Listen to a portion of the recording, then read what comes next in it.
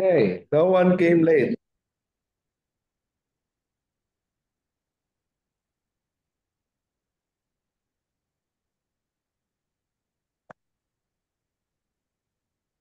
Okay, let's begin our class with a prayer. We pray in a special way through the intercession of our religious founders. All of our congregations are founded by men and women who are very much devoted to the Lord Jesus and devoted to the service of people. We also have many diocesan priests and bishops who are saints. We ask for their intercession as well. So we ask them to pray for us together as we pray also to our Blessed Mother. Together we pray the Hail Mary. Hail Mary, full of grace, the Lord is with you. Blessed are you among women, and blessed is the fruit of thy womb, Jesus. Holy Mary, Holy Mother of Mary, God, Mother pray of for God, us pray sinners, for us now and sinners, at the hour now of at the death. hour of our death. Amen. In the name of the Father, and of the Son, and of the Holy Spirit. Amen. So Amen. we see our picture here. Of course, we have Sister Mother Ignatia. Sister Alice Elioran, who is this lady here. Sister Alice, of course, you know her. Mother Ignatia po, Father. Oh, very surely. Mother Ignacia del Espiritu Santo. Well, these are not saints, no? But they are, I think these are the first Filipino Society of the Divine Word, the first Filipino SBD priests in the Philippines, no? And here we have a picture of a Spanish priest. He is a Recoleto, the order of Augustinian Recollects. They were very much present here in the Philippines during the Spanish period and until now. So the Recoleto fathers run in Manila, a university. Is it already a university or still a college? San Beda? I don't know. San Sebastian, rather. Sorry. San Sebastian College. Do you know that school? It's out there in Manila. Of course, they also run a school in Cebu City. Do you know the name of the school of the Recoleto Fathers in Cebu? University of San Jose. San Jose Recoletos. Recoletos, of course. And they also have a university in Negros Island. UNOR, University of Negros, Occidental Recoletos. And the SB, of course, the Divine Word Fathers, they have educational institutions in the Philippines also. And then the RVM Sisters, they have quite a vast network of educational institutions in the Philippines. And they run a university in Davao, Davao City. It's called the University of the Immaculate Conception. Okay, so we'll begin discussion on the religious institutes, the canonical perspectives of religious institutes. By the way, I just got a picture from the internet. This is a congregation of women doing their, I'm not sure if this is their perpetual vows. Probably this is their perpetual vows.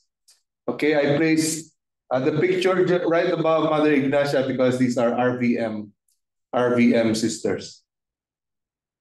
Okay, this outline of our discussion will first of all just a brief nature of religious institutes. We already discussed in the previous class the nature of consecrated life in general. So it will not be too different. Consecrated life in general and religious institutes. There is a general term for consecrated life, as I mentioned, because there are different forms of consecrated life. One way is religious institute. And as we will see in our class, we also have what we call, of course, I have explained to you what secular institutes are. Was it last week?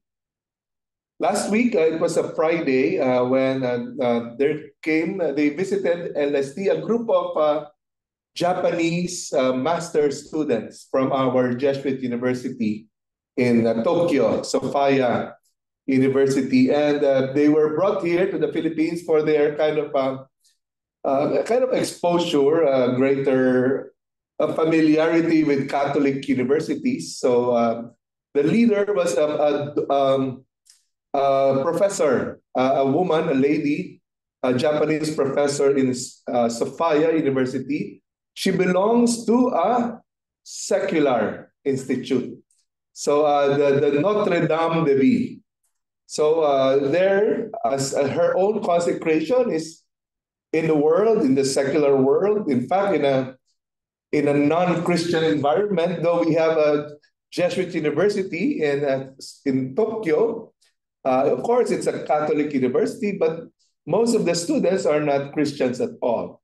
So there you are. That's her own way of consecration as a consecrated woman in the secular setting, no, in the university setting.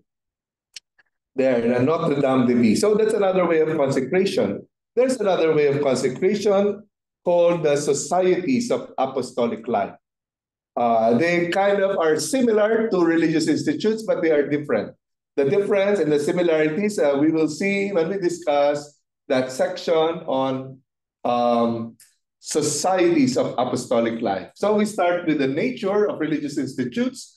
We will discuss the establishment and the suppression as well of religious houses. We will see how religious institutes are governed. There has to be a system of governance in our religious institutes. Otherwise, we will all disintegrate. We will all separate from one another, and we will not be able to fulfill our mission effectively without a very clear sense of governance. Of course, since we are human beings, we are not angels, unless some of you are angels. We have to discuss the administration of temporal goods. Okay? We will also discuss, very important, because many of you are formators, no? Formation in our religious institutes according to the code of canon law. Okay, there's a term here called incorporation. Incorporation is a term which refers to the full membership of a man or a woman in the religious institute. So therefore, incorporation is preceded by what? Formation. Okay? One has to be formed first according to the spirit and nature of our religious institute, and then that man or woman is incorporated in the religious institute. Okay, we will also discuss, sorry.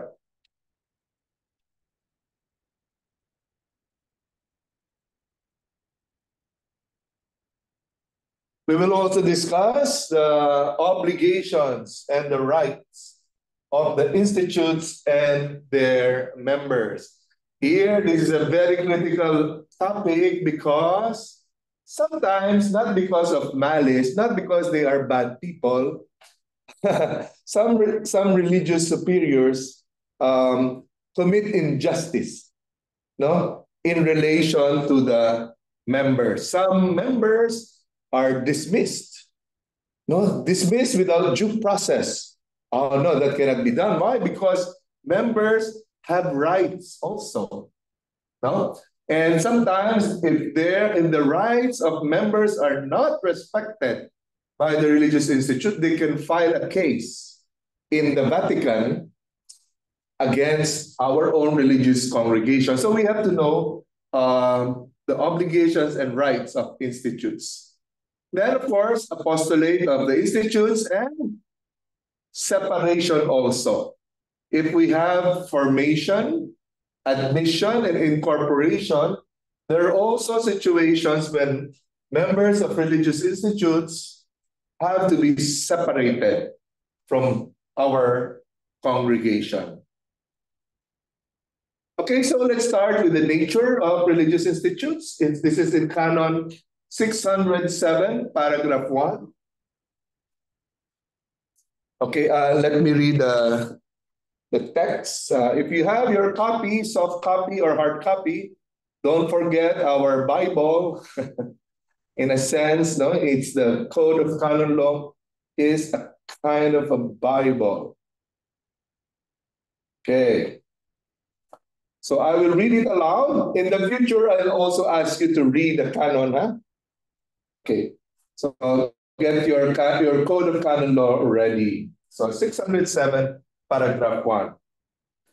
As a consecration of the whole person, religious life manifests in the church a wonderful marriage brought about by God, a sign of the future age. In the olden times, the professional vows looked like a marriage. No, they wear the wedding gown for those the novice to profess the vows. So there in the olden times, you see clearly the marriage, no, between the person who consecrates herself to the Lord Jesus. I wonder, do you still do that? Do some congregations still dress like a bride? Yes, in the divine zeal. We have veil, no, like a bridal. Okay, so you wear kind of a bride's dress. Okay, for perpetual profession. See, it's interesting. Flowers, yeah, flowers here on the head. Okay. Okay, let's continue reading the canon. Thus, the religious brings to perfection a total self-giving as a sacrifice offered to God, through which his or her whole existence becomes a continuous worship of God in charity. Okay, that's the basic nature of consecrated life.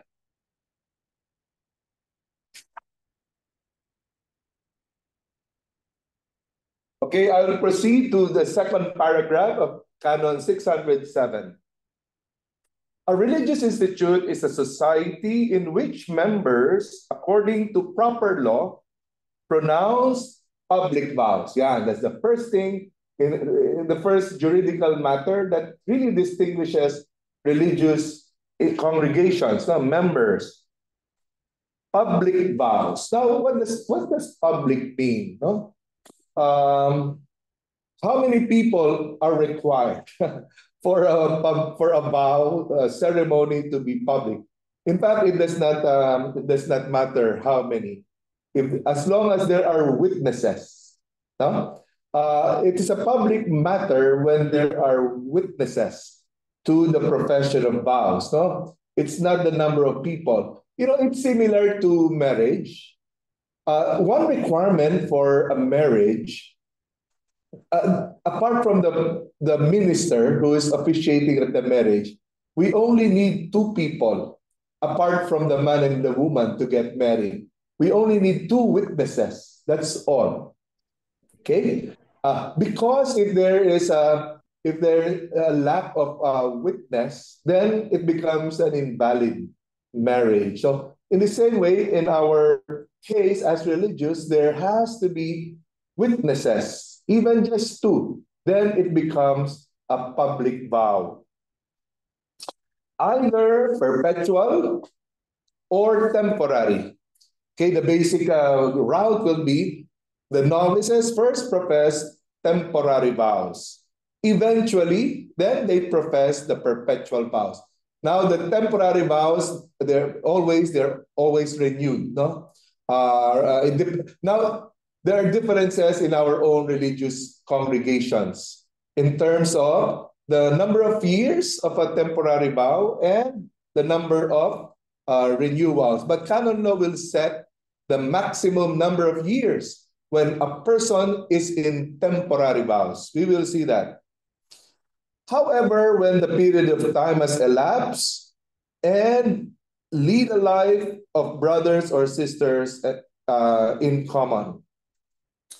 Okay, perpetual or temporary vows, which are to be renewed, however, when the period of time has elapsed, no? When the kind of the validity of a temporary vow it has relapsed, then it can be renewed or not renewed. Okay. And the third paragraph is this one.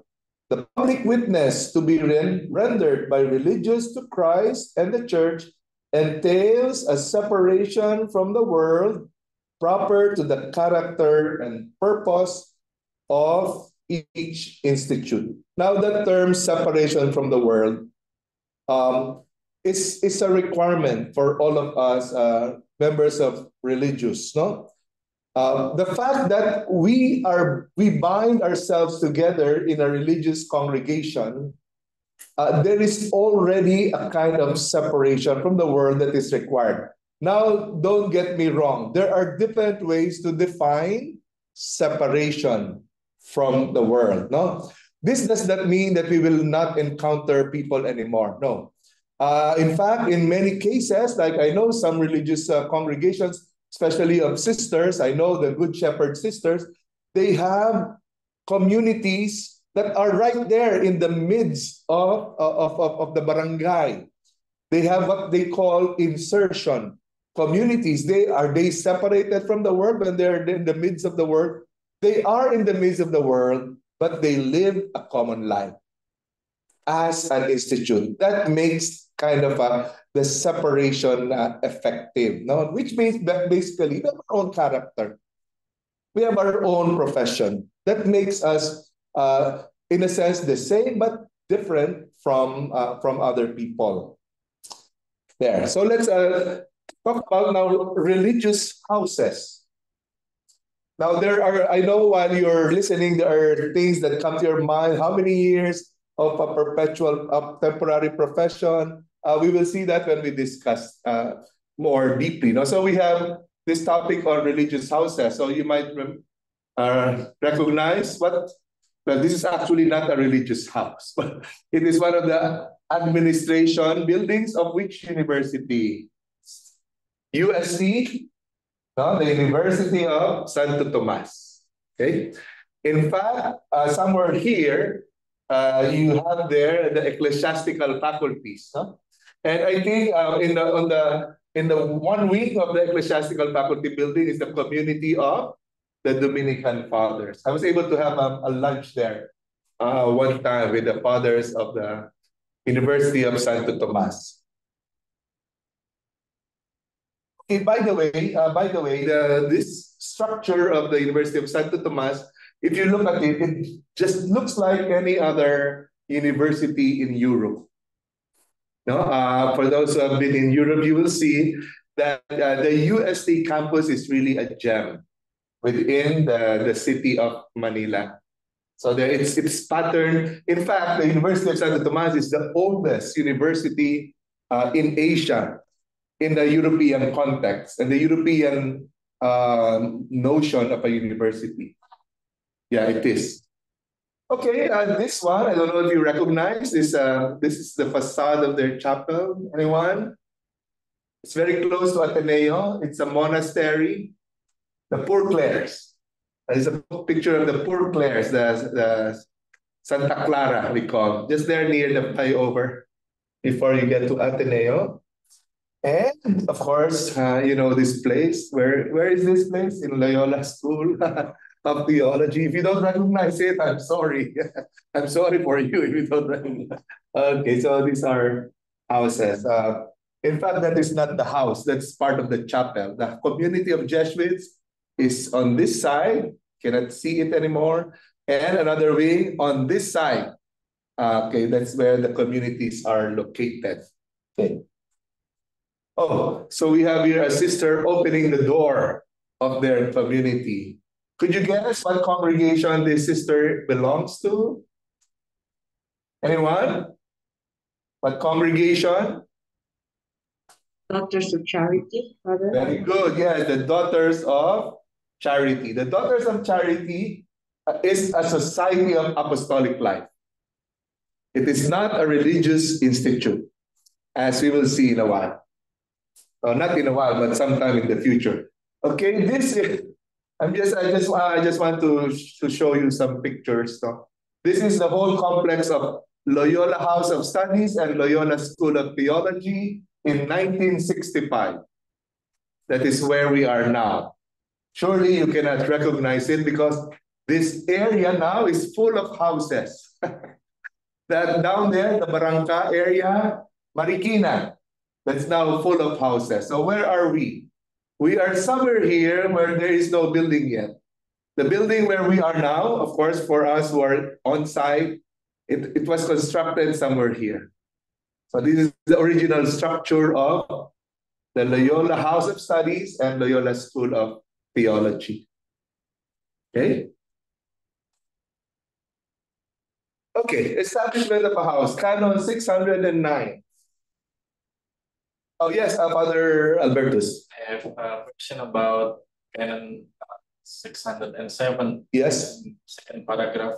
Uh-huh. Religious institute is a society. What's the meaning about a society?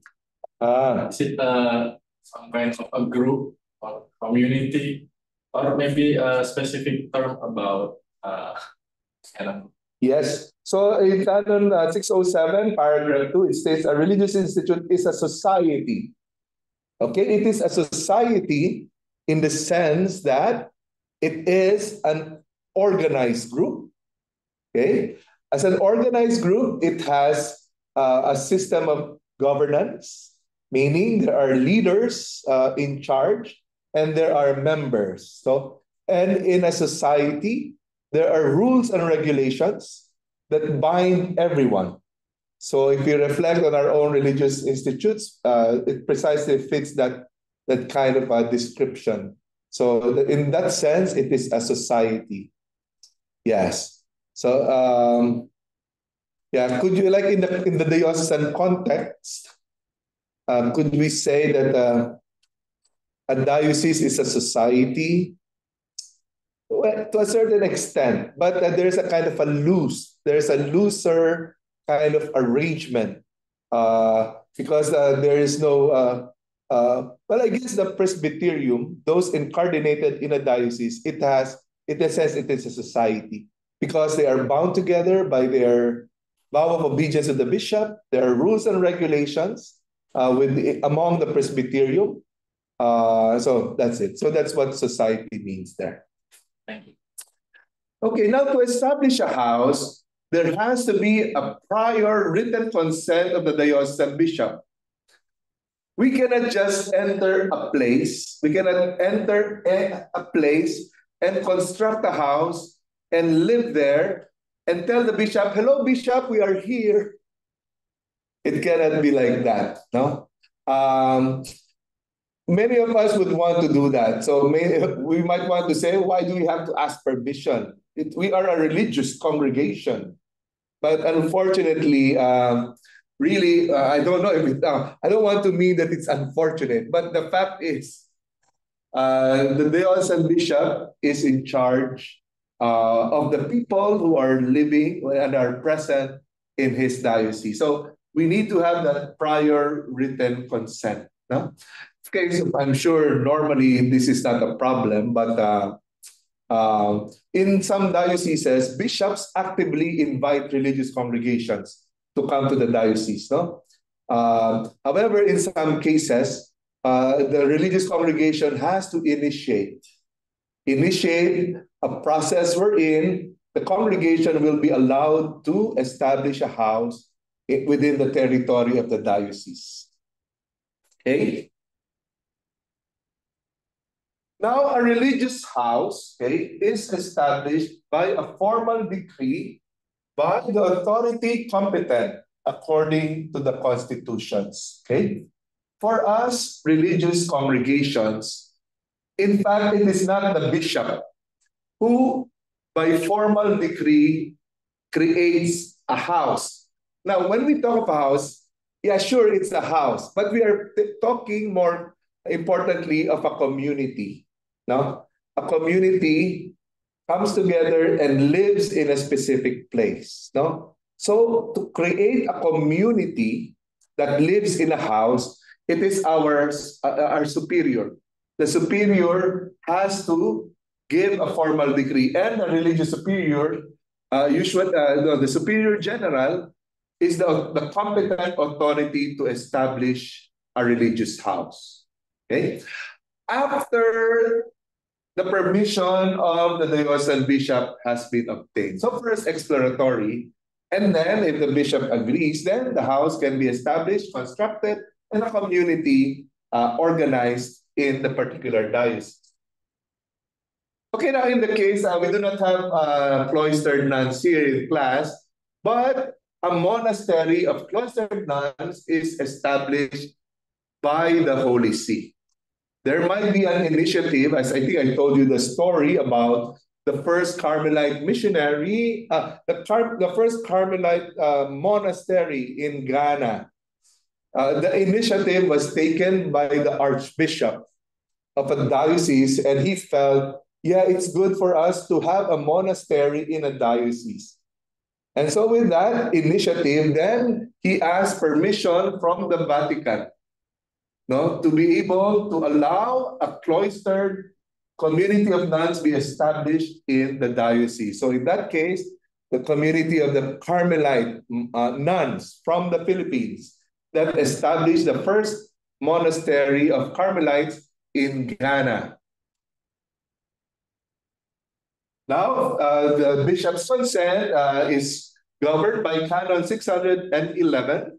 The consent of the diocesan bishop for the establishment of a religious house carries within it the right of the religious. Okay?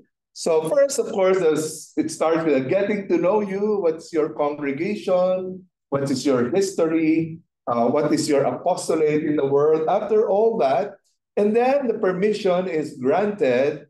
When the bishop gives the permission, now the bishop has to recognize the right of the religious to lead a life according to the character and purpose of proper to the institute.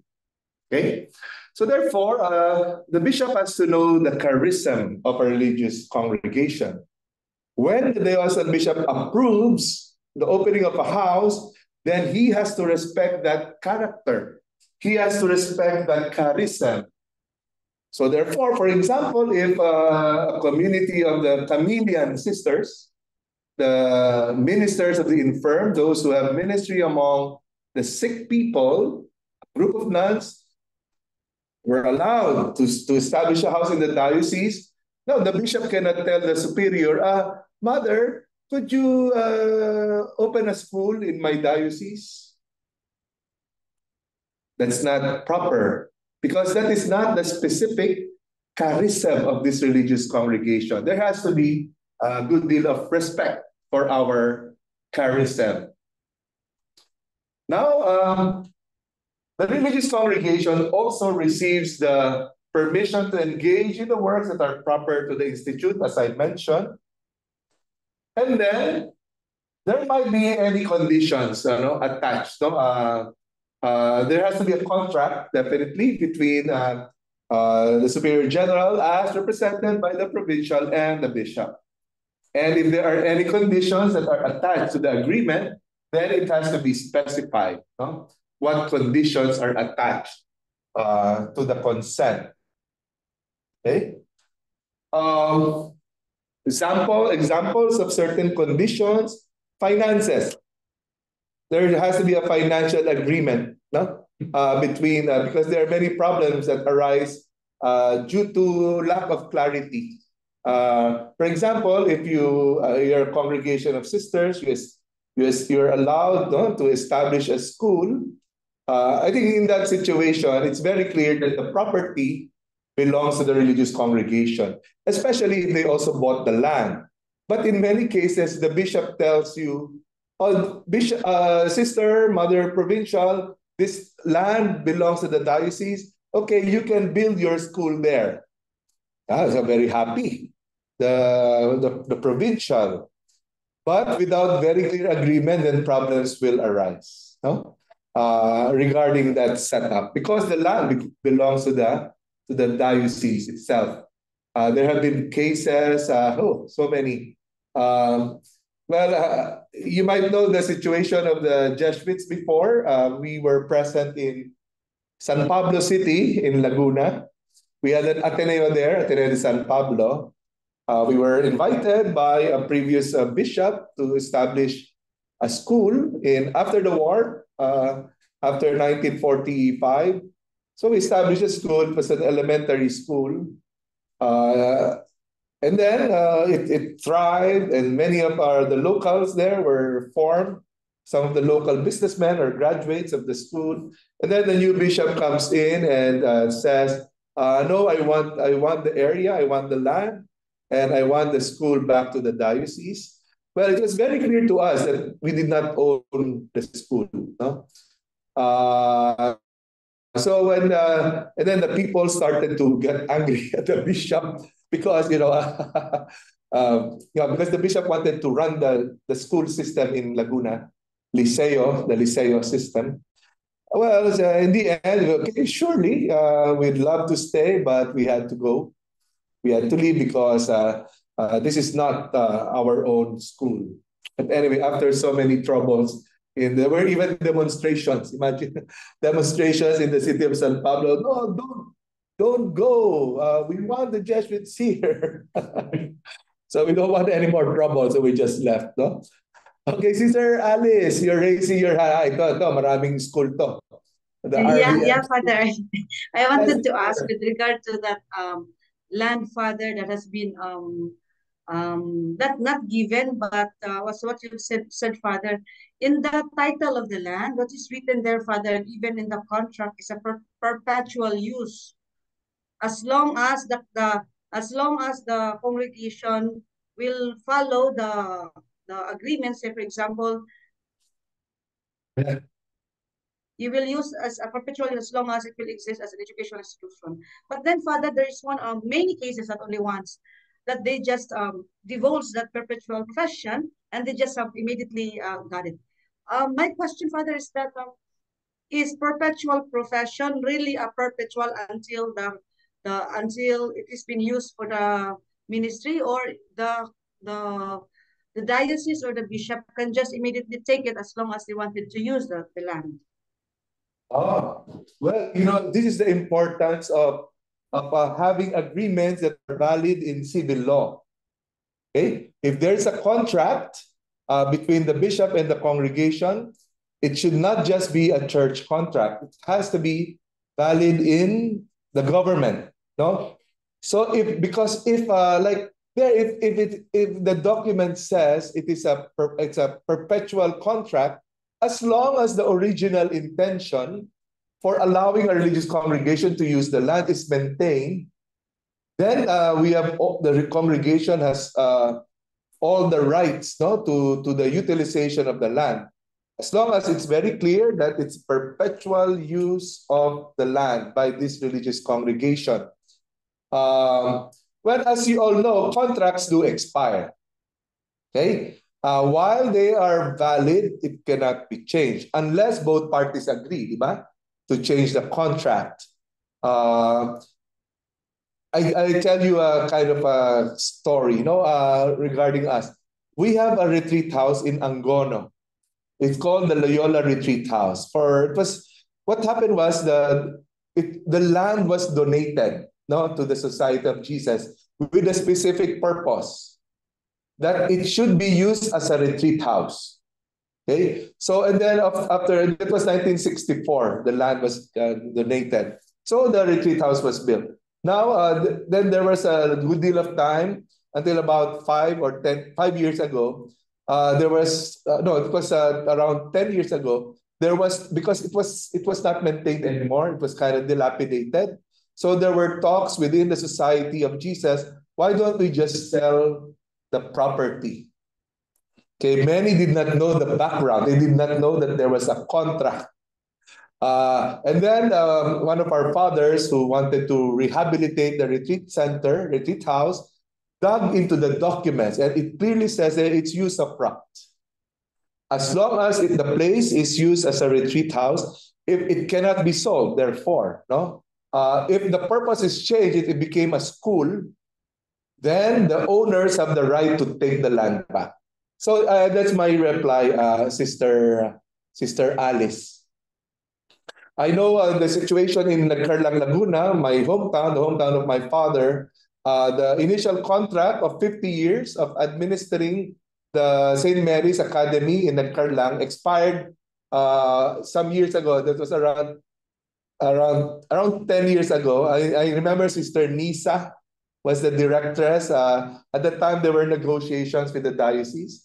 And very happily, the contract was renewed for another 50 years. So are you aware of that, Sister Alice? Okay. Sister, you have a question, please. Whether it is not in the church, but involving civil law also. So if something happened, not only in the church, so in the church, when we bring out in civil law, if there's something happen. Yes, I think it is correct that we are also protected by civil law. Yeah, it is, and it's totally just. It is correct. No, that our contracts. It is also mentioned in canon law that we should try to make sure that all our contracts in canon law has a certain validity also in civil law. The civil law of the land, no, where we find ourselves. Other questions you might have? Okay, let's continue, no? So the bishop, when he gives permission to a religious congregation to be present in the diocese, when the permission is given for clerical religious institutes, no? These are religious congregations with priests. Clerical, no?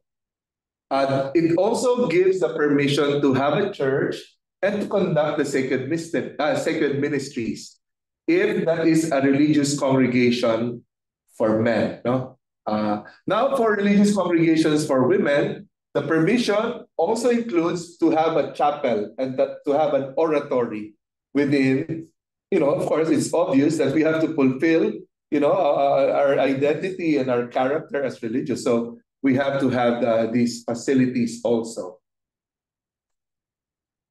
Okay, now, of course, every house should have a house superior, huh?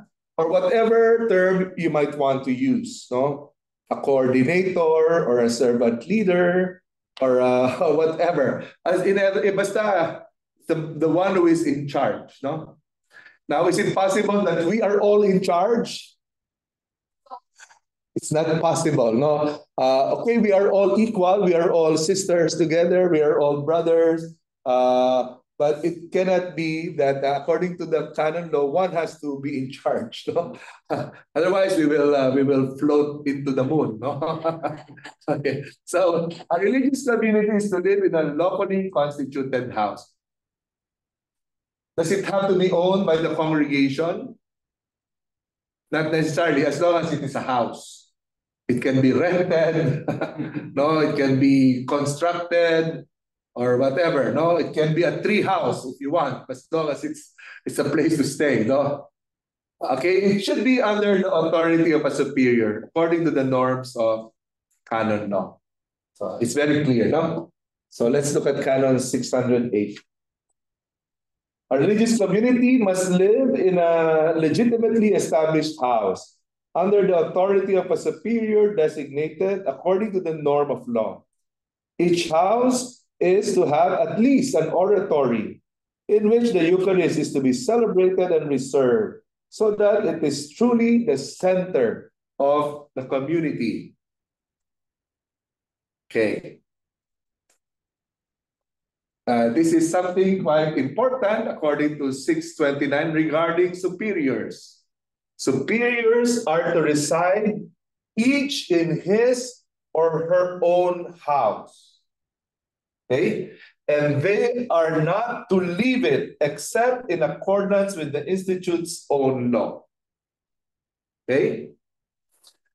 We have to avoid, okay, I'm laughing because I'm sure in each congregation, there is a superior who is always out of the house. Do you have superiors who are always absent from the house? Okay. Yeah, but this is a reminder. Huh? Okay, fine. That superior lives in the house. She has a room. Okay? But look at this. They are not to leave it except accordance with the institute's own law. Now, a religious congregation might designate that a religious superior should not be out of the house for more than 1 week. It depends on our own religious, our constitutions. Huh? So that's it. No, according to the institute's own law. Are there some questions about the residence of a superior in your house? Or maybe some communities would rather not have the superior present always in the house. Yes, we should respect our superiors. No questions? Okay, no, okay. Your superiors are okay. Okay, you don't have to share your personal experience. Okay, now this is important. Canon 612, change in purpose of a house. What does it say? The diocesan bishop, his consent is required.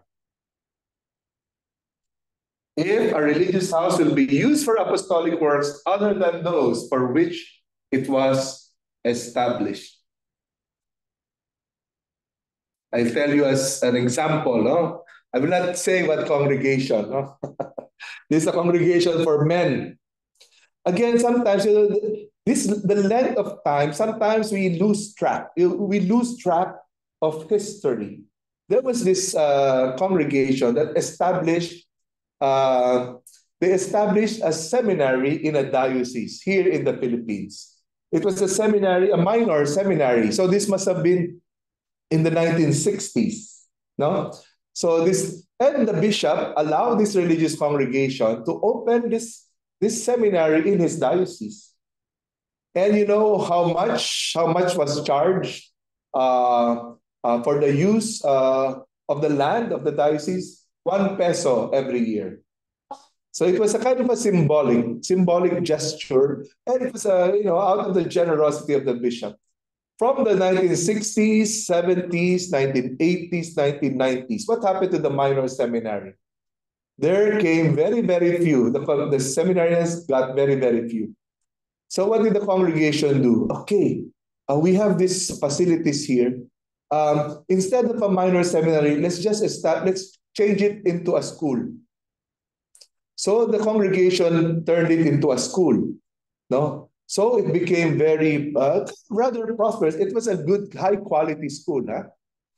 And so they had many students, and many of their students became prominent in the city, etc.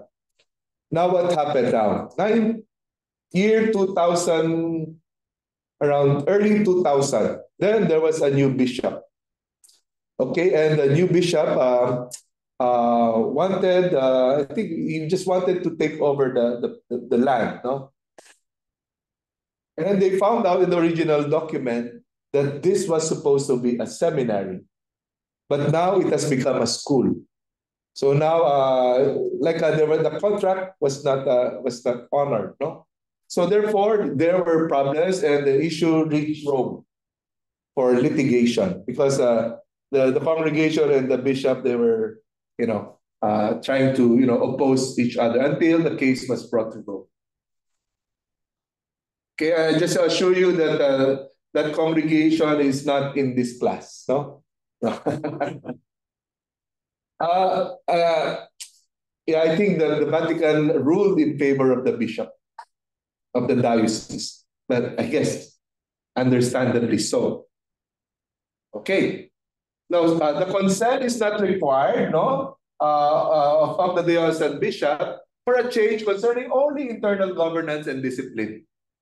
New members in the community, the bishop does not have to be given the permission. That's the role of the provincial. The new superior or new discipline that is put in place in the congregation, in the house, no need for the bishop to get involved. What is important is the apostolic work originally for which the permission was given should be maintained. Yes, Father. Is there any improvement in the regulation or rules in the congregation? Because it's always have a connection with the canon law. Yes. Canon law is always new improvement. Is there any connection there? Connection between I think I mean every congregation have own regulation. yes. And it is what always get to if in the canon law there are a new what new law or something and Yes. So there's a question here. Okay, what we have basically is the 1983 Code of Canon Law. So this is the law in vigor, the law that we have to apply. So if this is the law that we have to apply, then religious congregations should adapt their constitutions and their complementary norms according to the new Code of Canon Law. So that's important. For example, because they have to be consistent with one another. Of course, there are specific laws that govern religious institutes. But when the 1983 Code of Canon Law was enacted, all religious congregations had to adjust their law. So there is a kind of a mandatory. Right? Yeah, that is mandatory. If there are conflicts, then canon law has to prevail. Yes. Yes, sister? No, it's just I'm just sharing about our page because since we change some of the thing in our constitution. Yes. We consult already or we already meeting council before several small things with other. Yeah. They will after they discuss together they invite they will share a lot of times. Yes. Which one we can change, which one we cannot change. Yes. Not simple as that. If you want to change it, you change. No. In fact, it's the general chapter. The general chapter. That's competent to adjust the provisions in the rules and regulations of religious congregations. So in fact, the Jesuits after 1983, there was a general congregation.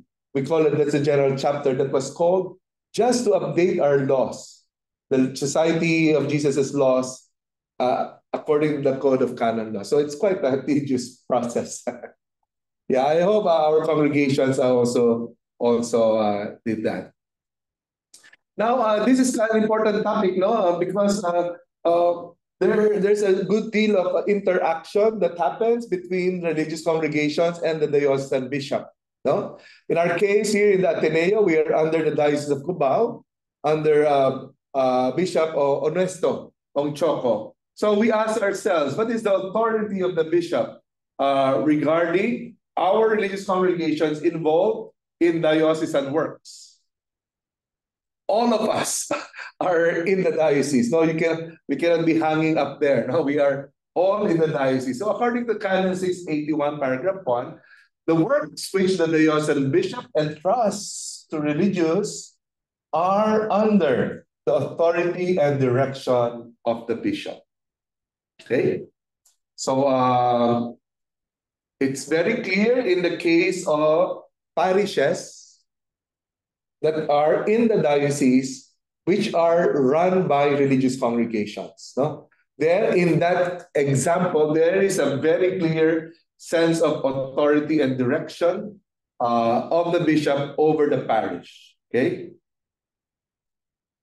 Now, it says here, quite important also, without prejudice to the rights of religious superiors in accordance with Canon 678, paragraph 2. Let's check what is 678, paragraph 2. Religious are also subject to their own superiors, okay? In particular, those working in diocesan apostolates, diocesan ministries. In the exercise of an apostolate towards persons outside of the institute. there are certain apostolates which are internal to our congregation. Now, for us, for example, the Jesuits, no? Loyola School of Theology, Ateneo de Manila University, it's internal. It is a ministry of the Society of Jesus, as well as in your own religious congregations. No? However, some of our members are assigned in institutions outside the congregation. The parish of the Diocese of Cubao, or a religious sister working in the diocesan curia, or a religious sister working as the secretary, for example, of the bishop. In that case, surely the religious is under the direction of the bishop, but he or she is also subject to the religious superior, obviously, no? Because we are vowed men and women. And if we are religious aside in diocesan ministries, we have to remain faithful to the discipline of the institute. For example, regarding the vow of poverty, no? If I were a religious priest working, for example, in the radio station of the diocese, and I was allowed by my bishop to work there in cooperation with the diocese. So I have to, and then I have many gifts because I have many guests in the radio program. Mga artista, no, all kinds of celebrities, and they give me gifts, a lot of money. Oh, Father, you use this is for you. We have to remain faithful to the discipline of the institute. We have to remain faithful to our vow of poverty. You cannot say, hey, anyway, I already work in the diocese. My other companions, these diocesan priests, they have their own, they have a lot of money. Is that true, Father Albert? They have no vow of poverty, so they have their bank accounts, no? Oh, well, anyway, I work in the diocese. No. Faithful to the discipline of the institute. Remember that. Any questions so far? Father, pero yes, sister. Like diocese, they don't have the vow of poverty, but they have also hobbies, right? Something.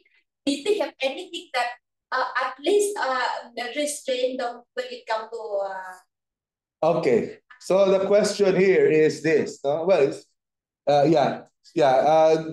diocesan priests, they do not have a vow of poverty. That's for sure. Okay? And we should not use the lens of religious institutes, no, to evaluate another person, no? Because a religious institute with our vow of poverty is different from the life of a diocesan priest. Okay, because even remember, the situation is also different. For us, religious, if we get sick, for example, if we get hospitalized, who pays for our for our hospitalization? Is the religious congregation. But in some cases, among the diocesan clergy, if they get sick and get hospitalized, there is no congregation to pay for their hospitalization. And really, the bishop has to support them. But in many cases, especially in poorer dioceses, there's no way for them to support themselves for their hospitalization. Just last month of February, my uncle, who is a secular priest, no, of the Archdiocese of Manila, he's 93 years old, he was hospitalized. And for them, the priests of the Archdiocese of Manila, they go to Cardinal Santos Hospital there in Green Hills. And everything is paid for by the Archam, the Roman Catholic Archbishop of Manila. But that's Arkham. But there are many other dioceses who do not have that, that support. So therefore, because of the difference of life, so they don't have vow of poverty. But in general, in the Code of Canon Law, there is always a kind of an exhortation to live a simple life, no? In a way that our life as priests and religious will not deter lay people from coming to us. So there's still some guidelines, no, for that. Other questions you might have? Yes, Sister Jennifer. Just a comment, Father, Yes. regarding, like, for example, if we will be assigned to one parish, but we are also under the diocesan Diocese. diocese, yes. But then we see to it that we are supposed to have a contract before going to work with them or work with the bishop or with the diocese. Because I know that if it is, because the lifestyle is different from us. So it's really it's supposed to be very clear to our guidelines that that we sisters are supposed to have like oratory, like a chapel, and then we have this tent. Something like that, Father. Because if not, if there's no guidelines, it's really very difficult for us to work in that diocese. That's true, sister. Yeah, there has to be a memorandum of agreement that clearly indicates the expectations and the obligations of both parties, no? The obligation of the religious congregation and the duties and obligations of the diocese itself. Okay? And of course, as a contract, there has to be a limit, so that when things have to be changed, then it can easily be changed also. Yeah, just to avoid the problems also. Okay. So let's continue, no? Now, a religious house can be suppressed also lawfully, no? Lawfully closing a house, a religious house. So the supreme moderator, when we talk about supreme moderator, this is the superior general of the religious congregation. The general can, after consultation with the diocesan bishop and in accordance with the Constitution, suppress a lawfully established religious house. Now, why, for example, why does the Superior General have to suppress a community, a house? For example, when there are no more vocations, no? There should be 3 members in a community. What if it has been ongoing and it will be more or less a permanent situation when there will be no other religious who will stay in the community and there remains only 2 religious? Then that can be a reason for the suppression of an established religious house. There. And whatever, I remember I was sending letters of information to different religious congregations just to inform them about LST. So there was this religious superior who called me or wrote by email, "Father, please don't send us anymore any communications from LST because our community has been suppressed. Apparently, this is a small congregation of sisters and they have already left the country." Yeah, so because of different reasons, they found it a bit difficult in terms of growth here in the Philippines. So they decided to suppress. I think it was the only religious house that they had in the Philippines. And then it was suppressed by the supreme moderator or the general. Sister Alice, please. Yes, you have a question. Father, I just would like to ask with regard to that father suppression. Can a religious, say for example, Father, only 2 or 3 remaining members of the congregation, can one congregation, Father, merge with other congregation? Would that be possible, Father? Is it lawful in the canon? Yes, sister. Yes, in fact, that is definitely there's a provision in canon law for aggregation, no, of smaller congregations, but with similar spirituality, no? Because if the spirituality are very much different, then there will be issues concerned there, no? But they can merge together. Yes, that is part of the canonical procedures. Yes. Thank you, Father. Okay, Sister Jennifer. That happened to us, the Sri Lankan Dominicans, they joined us. So they merged to us, yes. Sri Lankans and Philippines. And the Sri Lankan Foundation is a totally different, it is Dominican, but a totally different foundation. Yeah, but they can stay there on their own, in, like a region. And of course, since both are Dominicans, there's a very clear, Harrison. yes, that's good. So that's an example of aggregation. Okay. Yes, Sister Ella. You have a question? Please unmute yourself, Sister Ella. Yes, good afternoon. About suppression po, is there a specific number of years that the congregation can be suppressed here in the Philippines? Like, for example, if they doesn't have any more religious sisters who wants to enter like that, and it is still the same that they are foreigner. Okay. You're asking if there is what do you mean? Limit of numbers of members of a congregation? Yes po, and yes po. Yung parang hindi na po sila nadadagdagan at wala pong nag-enter sa kanilang Filipino sisters. Okay. Po. Yeah, basically, to have a house, there has to be 3 persons. So therefore, in a congregation, there has to be three members to keep a community, and therefore to be present in a diocese and in a country. Yeah, if it's less than 3, then there arises that the need really to officially suppress a community. That 3 persons, if it's okay, if it's foreigner. Oh yeah, does that matter? You mean foreigner? You said foreigner? Yes po. Yes, any member of the congregation, regardless of nationality. Okay po. Thank you po. Yes. Okay.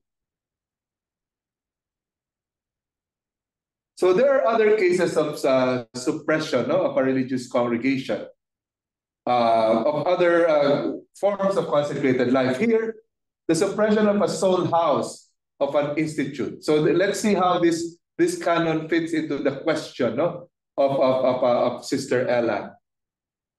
The only house of the institute. Okay, we are talking about the institute in the world, huh? Not just a house in a country. No, the only house, the soul house in the world. No, only the Holy See can do that. Only the Vatican suppress or prescribe concerning the property of the house. What do we do with our building, with our property? Okay, so that's very clear. And the reason is this: that religious congregation was established by the Holy See. Okay, and therefore it's only the Vatican that can suppress when the sole house of the institute is suppressed, meaning the religious congregation, in a sense, disappears. No, okay, and that is a very serious matter. No, that not even the superior general of that community can do, because the Vatican wants to protect the charism of the congregation. It was founded and it thrived at a certain point in history, so they have to make sure that this congregation has to be suppressed, because they might find some other means, no, like what was mentioned by Sister Jennifer. It can be merged or aggregated to another similar congregation. Now, regarding the suppression of an autonomous house of canons regular and of monks under a superior general. No, okay. So we are not quite too familiar with canons regular, but it's a kind of a monastic life, no, living together under a superior general. the general chapter of that monastery decides, no? The suppression of such a monastery.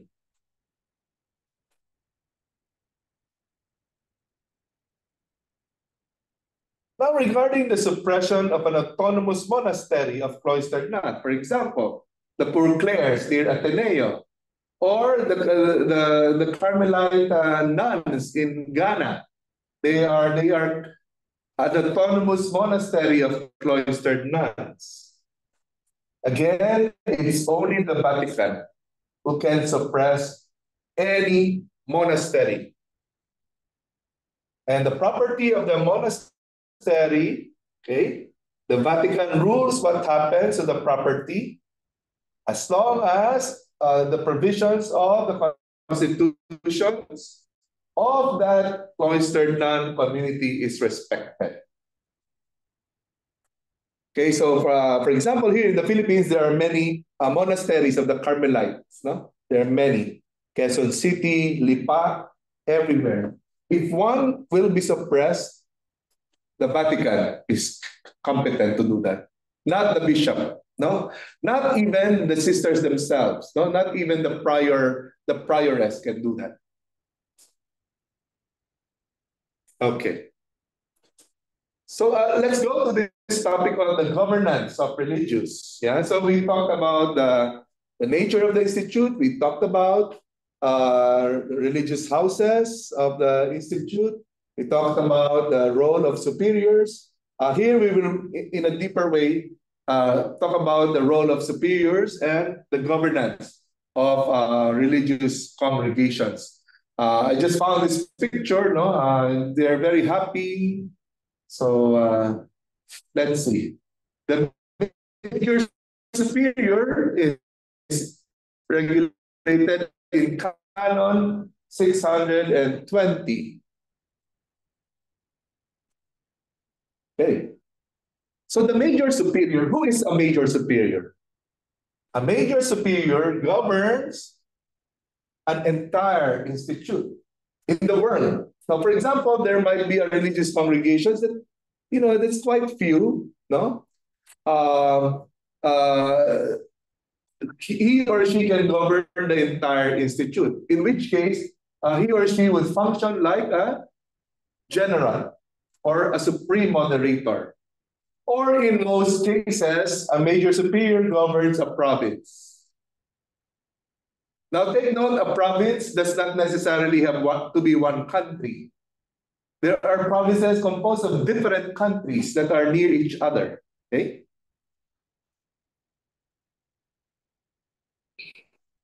A major superior also governs a part equivalent to a province. What might be an arrangement that is equivalent to a province? A region, for example.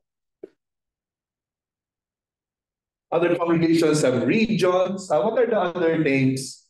Could you help me? What are the names of your groupings in your congregation, which is not a province? So I mentioned a region, a district. I heard some of you mention district. Vicariate. Or vicariate, yeah, vicariate, district. What else? What other terms that you? We use Sorry, Father. We use commissariat. Commissariat, yes. Okay.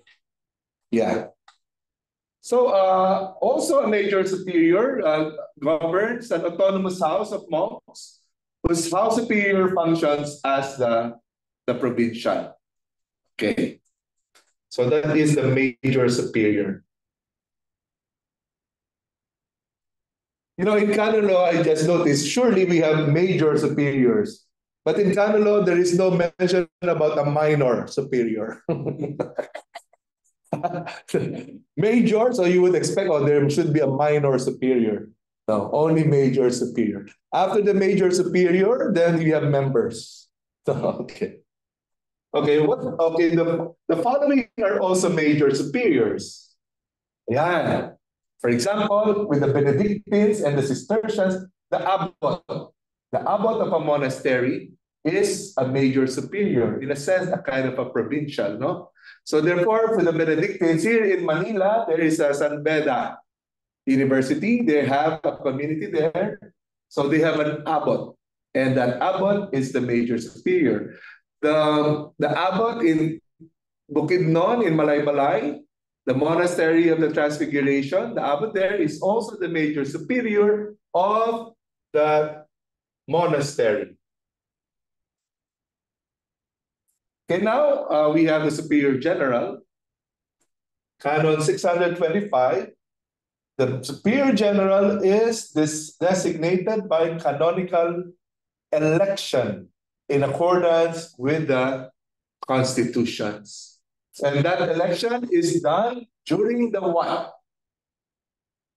The general chapter. Okay.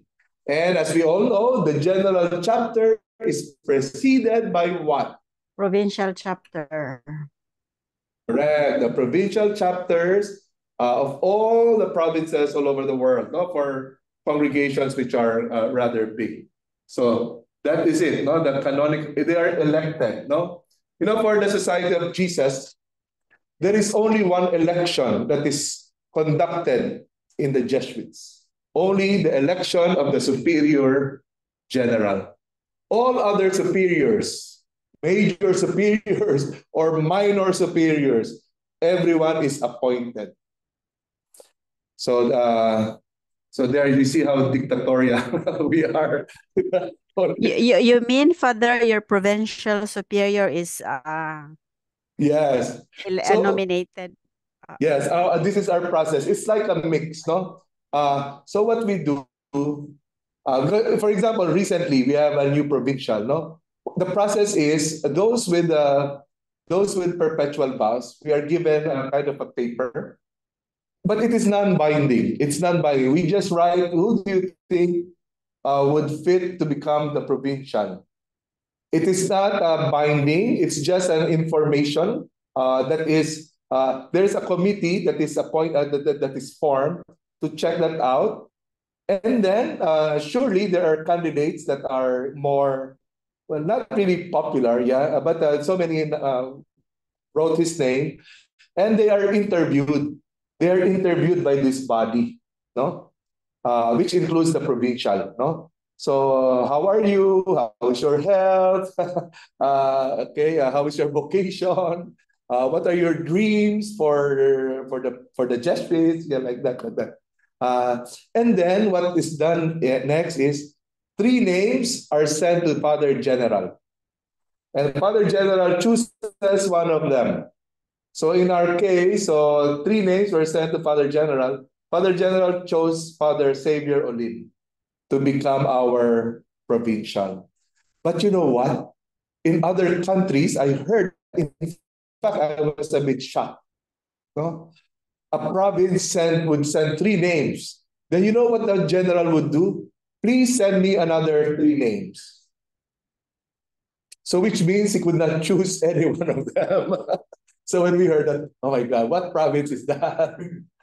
But here in the Philippine province, there's every time, you know, we have been a province since 1950, 1956. Each time we send 3 names, we call it a terna. The general always chooses one. So meaning, okay naman.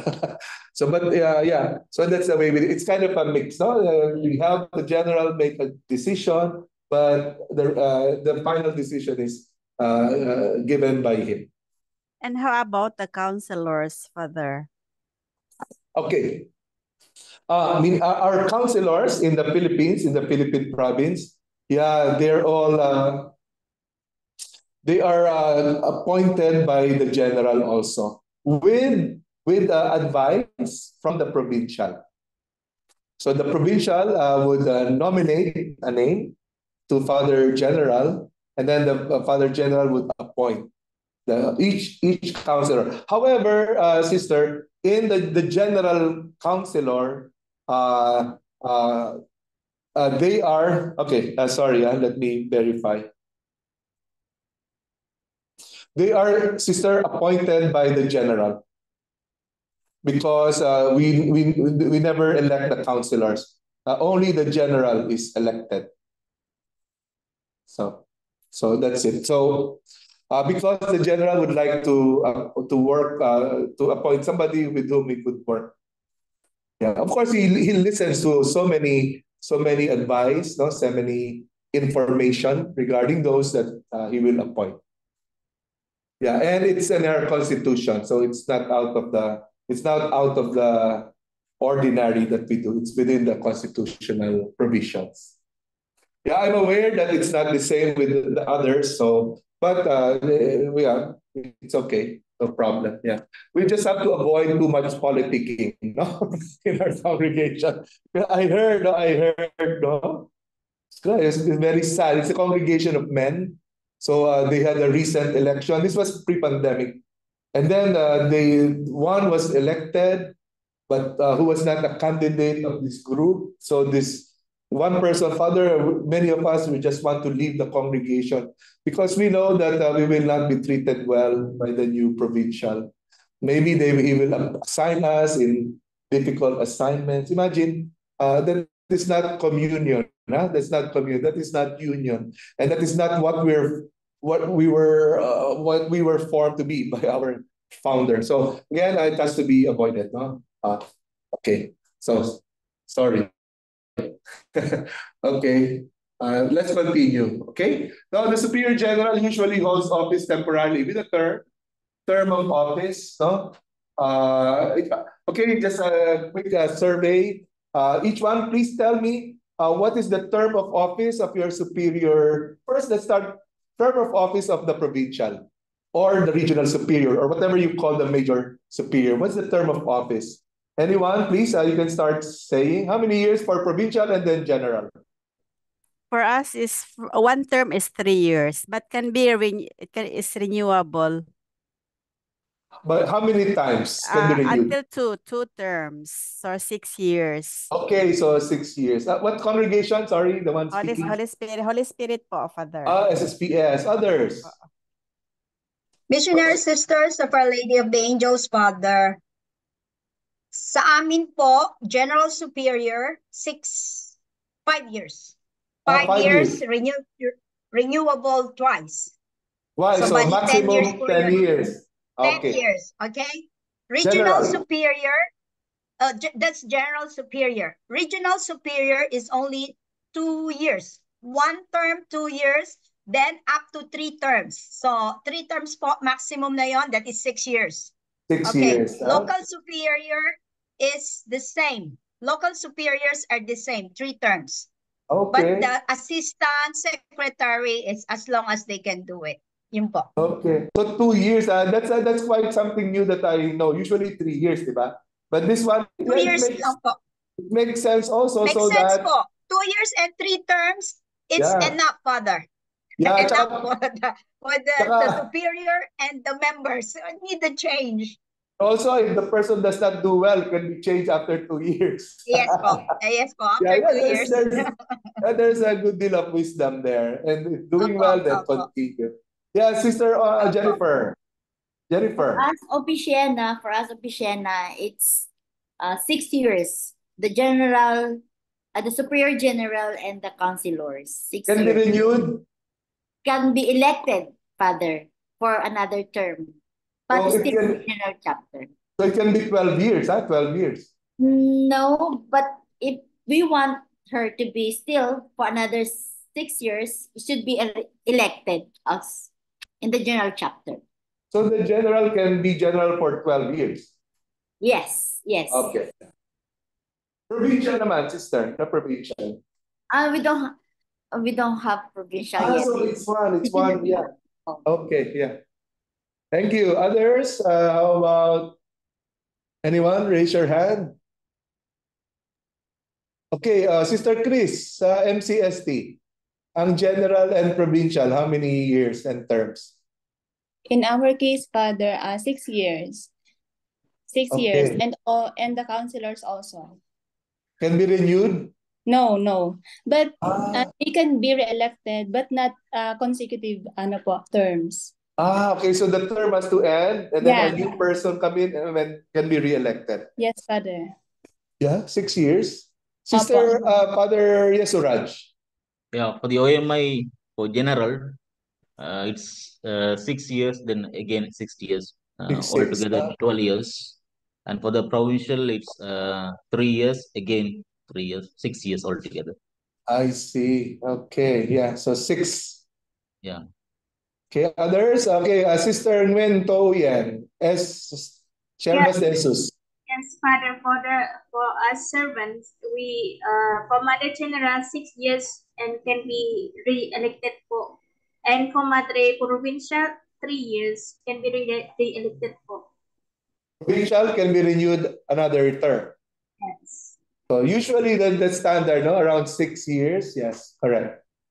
Okay, others, Sister FMA sisters, Sister Sungmin. Yes, Father, for us, the Mother General, for us, 6 years and extended once. So total Yeah. 12 years. But for provincial superior, only 6 years, Father. 6 years. Okay. Yes.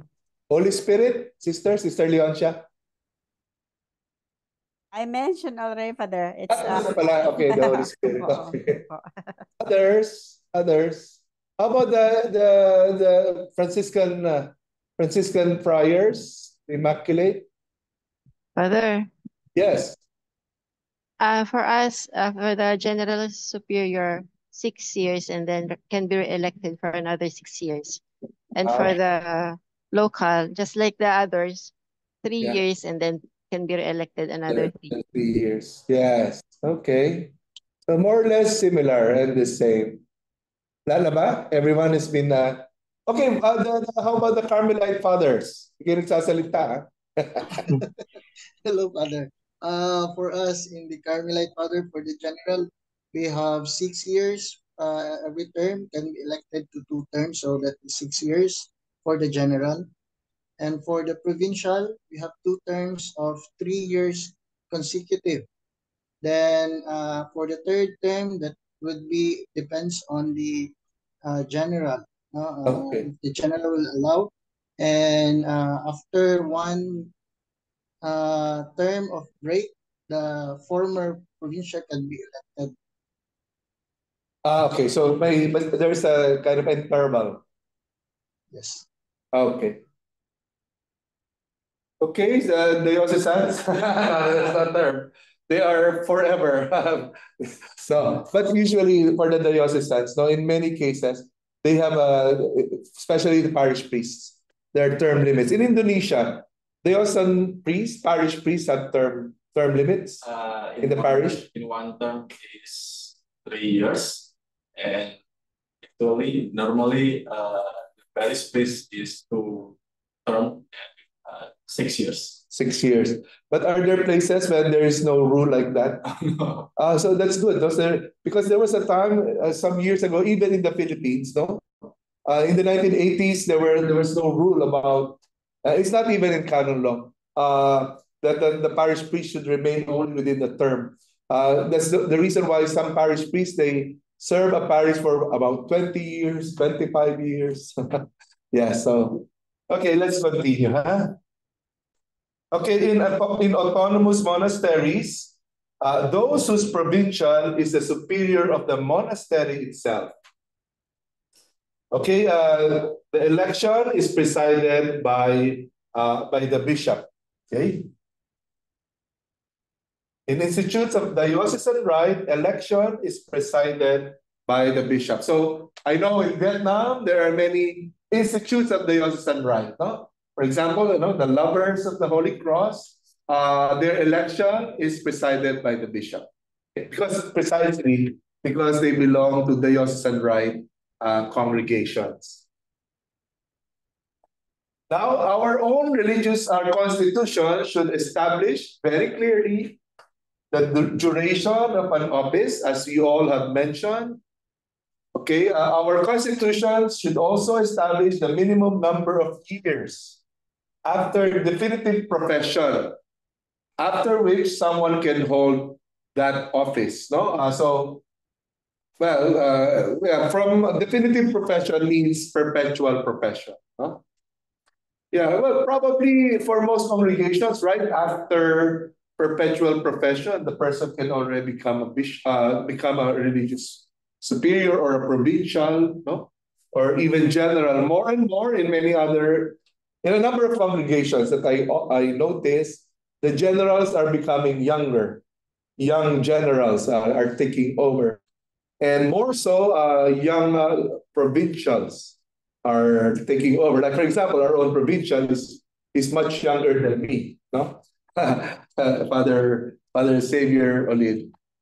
Whereas the previous provincial, we were around contemporaries. We were in the same community when we were studying theology. But this guy is much younger. Now, we focus on the provincial superior, Canon 6:20. The provincial superior has authority only over a province, no? Or whatever group you might want to call it, a district or a vicariate. So that is the major superior, in some places called the provincial superior. Okay, now different provincial superiors or different religious regional superiors have equal authority. Okay, what I mean here is this: so if you are the vicariate superior in the Philippines and other countries around Asia, you are equal with your European counterparts. I have to stress that because sometimes we might feel they are higher in authority because they are in Europe or in the US because they have more money or whatever. But as canon law states, it's very clear that the different provincial superiors have equal authority.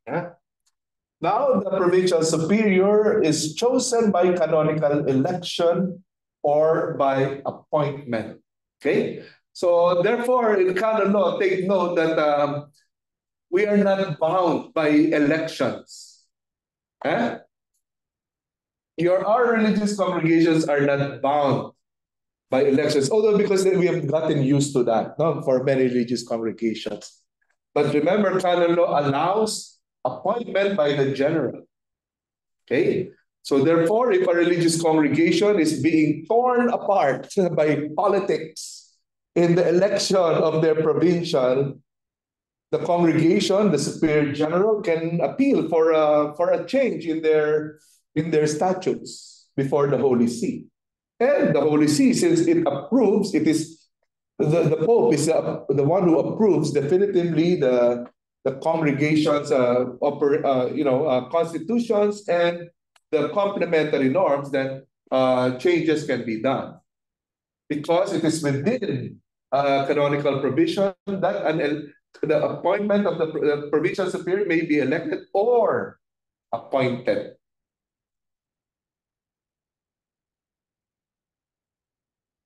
Okay, however, election is obligatory, as I mentioned, for the designation of a supreme moderator or the superior general. Now, regarding local superiors, after we discuss this section on superiors, then we will go on a break. So it is in Canon 625, paragraph 3. Now, how do you constitute or how do you kind of have other superiors, which we call local superiors? Usually local superiors are superiors of a house, or they can be superior in an area, no, in a province or in a place, no. According to 625 paragraph 3, it's by election. It requires the confirmation of the major superior. Okay. Sometimes, how do you do this? If you are very few only in your community, mag-election pa ba? If you are only 5. Volunteers na lang.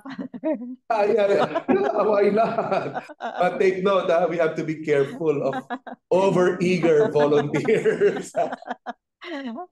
Yeah, but you know what? I'll let you know something. Again, I will not identify which congregation. It's very sad. No? There was the election. They had an election of the provincial.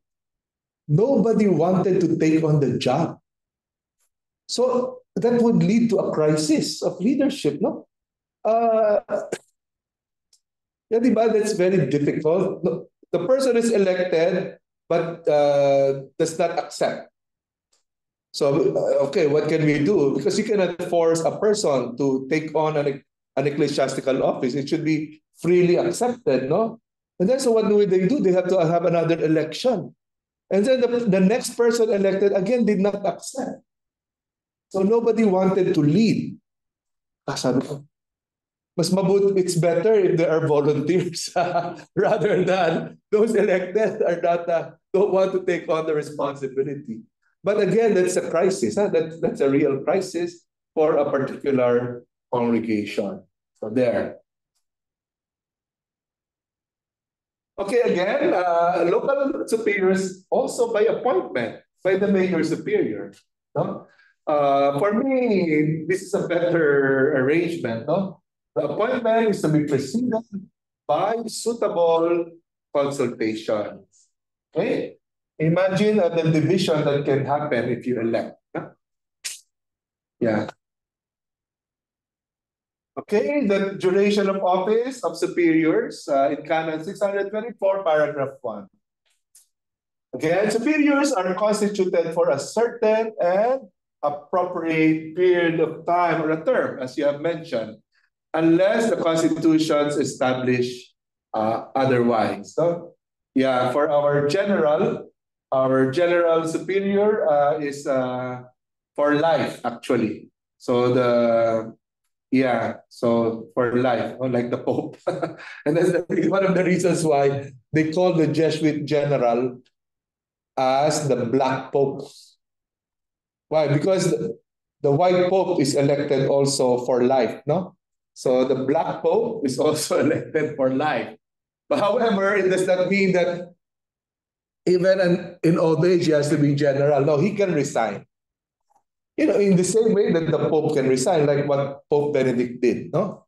Elected for life, yeah, but can resign upon discernment of the situation, especially considering the health, the capacity of the general to lead the congregation. So we had Father Pedro Arupe, who was our general in the 1980s, 70s, 80s. So because he was visiting the Philippines at that time, the Philippine Jesuits gave him so many activities, so many appointments. So on his flight back to Rome, he got a stroke. So when we learned about the stroke, kasalanan ata natin. Yeah, he got a stroke and then he got debilitated. And then he resigned. And then we elected a Dutch superior general. Now, Father Kaltenbach, our superior general, also resigned after many years. So that's it. So it's possible to resign. Okay, regarding the personal care and governance by religious superiors.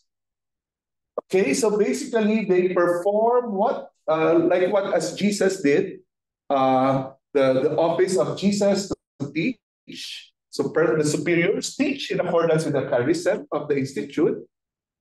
And also, religious superiors also sanctify. Sanctify means to help guide towards holiness, no? Sanctification. So it's also the role of superiors to sanctify. That is to build in Christ a fraternal or a sisterly community in which God is loved above all, according to Canon 619. Religious superior, especially as we see more visibly, governs, no?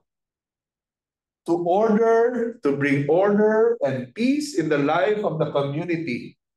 Okay? Because without order in the community, we will not be able to fulfill our mission.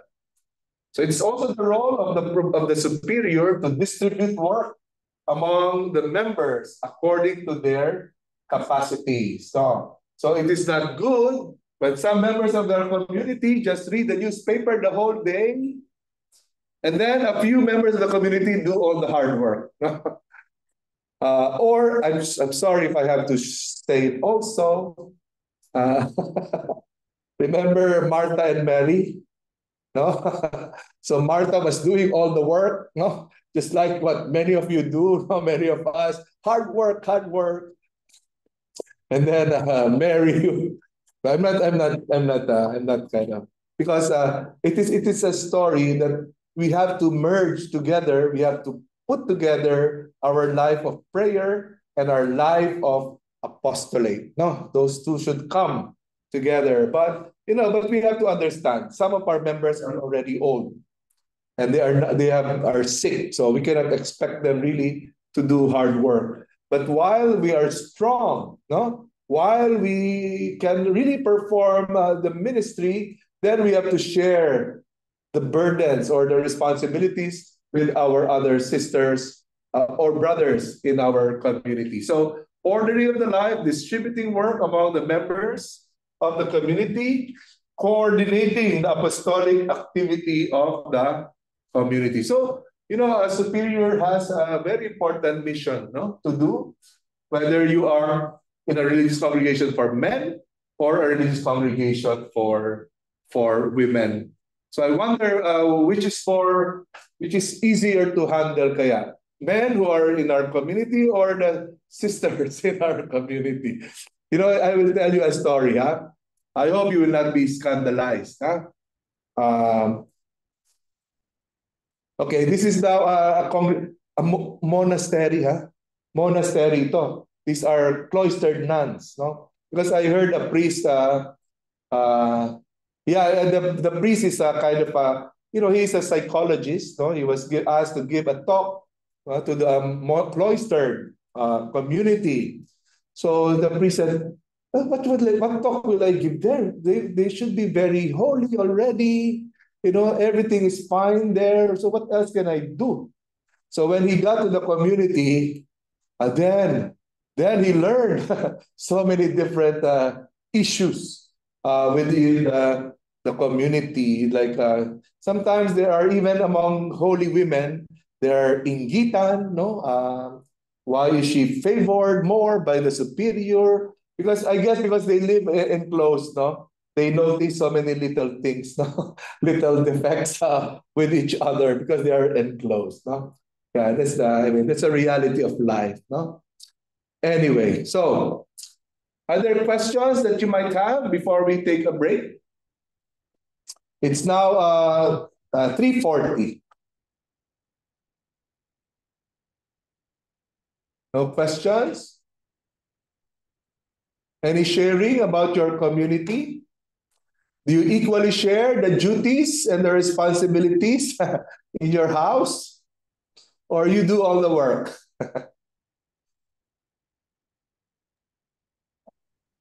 How is your... Oh, yes, Father. Anyone? Yes? Wala? How is your superior? Are you happy? Wala? Oh, you're so quiet. Maybe you're not happy. I'm just joking. Okay, so I'm happy with my superior, Father. Yeah, very good, very good. You know Because what? I am the superior. She is the superior. Because I am the superior. Well, let's pray everybody's happy. You know what? Yes, Here for us Father. here in Loyola House, we are still waiting for our new rector.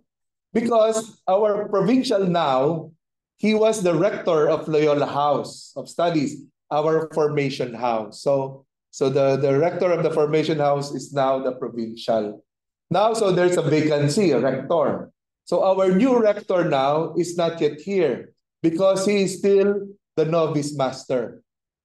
So the novice master, Father Chris Dumadag, was appointed by Father General to be the rector of Loyola House of Study. So at this time, we still have an acting rector. So until April 1. So soon, by April 1, Father Chris Dumadag will arrive as our new rector. Yeah. Yeah. Okay. He's very young also, much younger than me. Yeah, because when I was director of the pre-novitiate, the candidacy house, and I was also vocation promoter, so I lived with him together in the candidacy house. He was still a scholastic at that time. So he was the assistant director of our pre-novitiate house. So I was joking him, oh, you be kind to me, huh? I was kind to you when I was your director. Joke lang. Okay, so let's come back at 4 o'clock. we'll have a break, 4 o'clock, 4:05, 15 to 20-minute break. Okay, see you later in a while.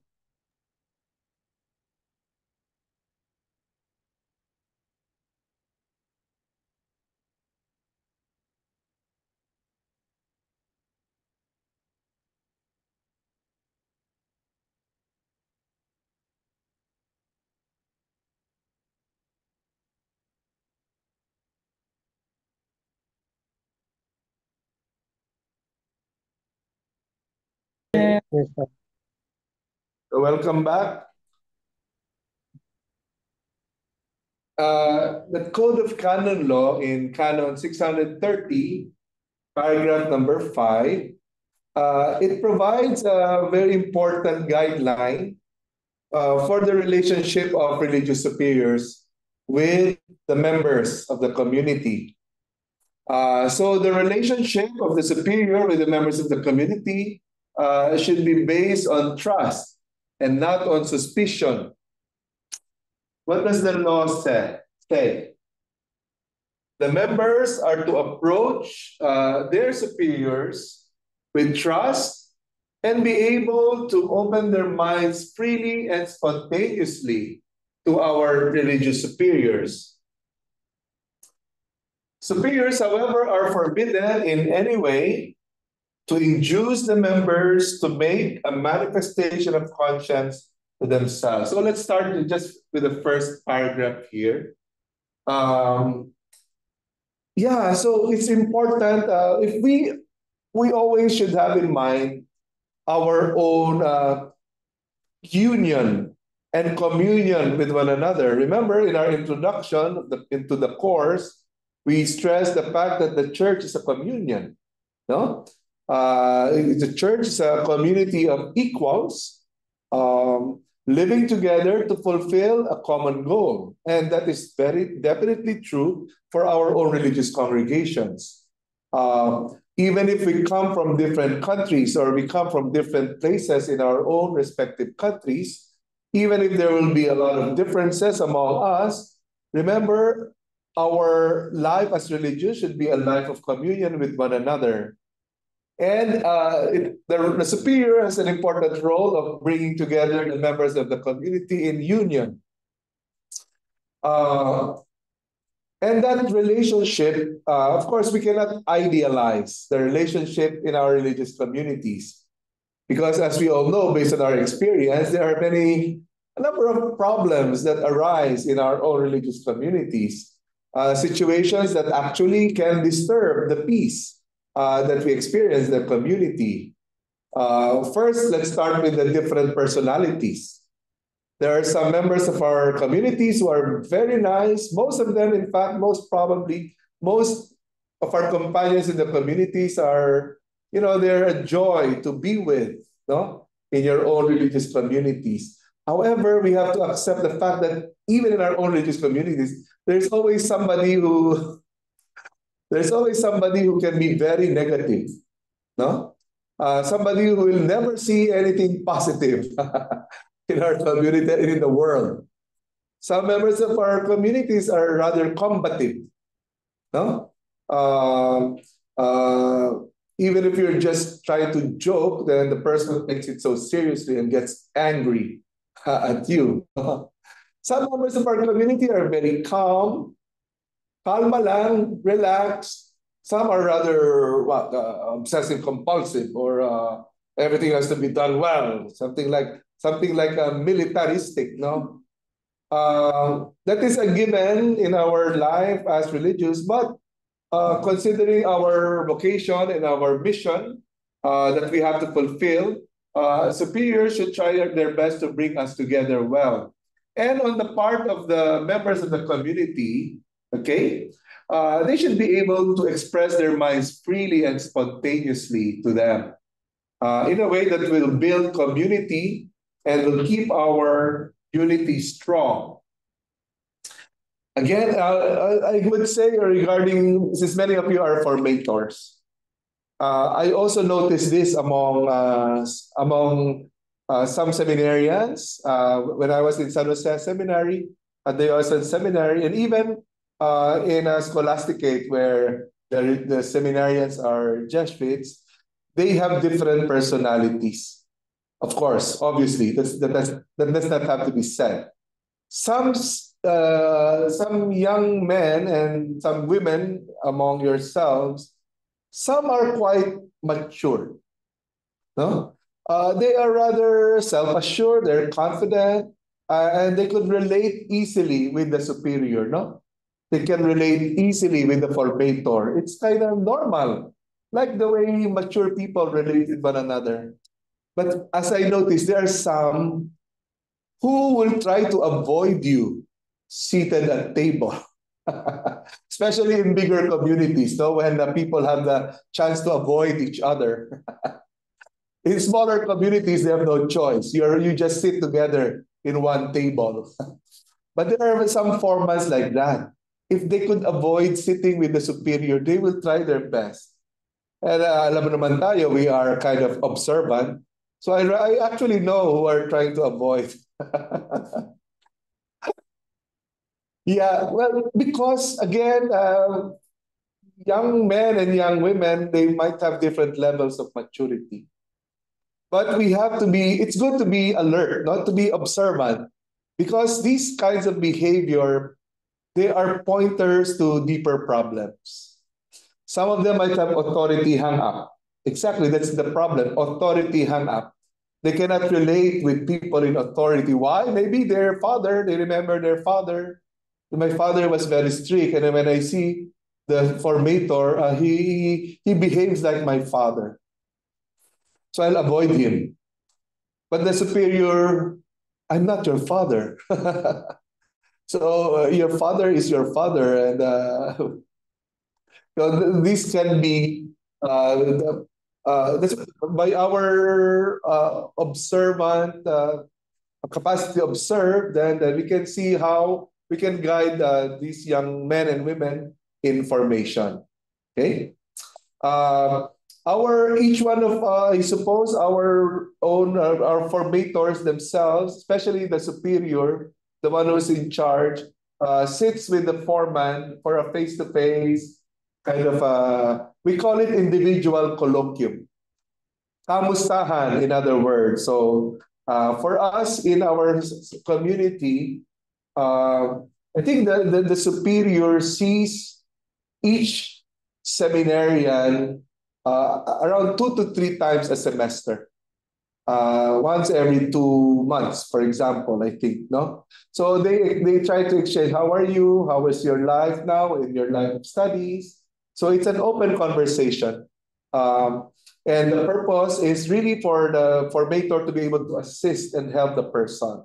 Some will really easily open themselves up, even their deepest secrets, even those secrets that they have been keeping even before entering religious life.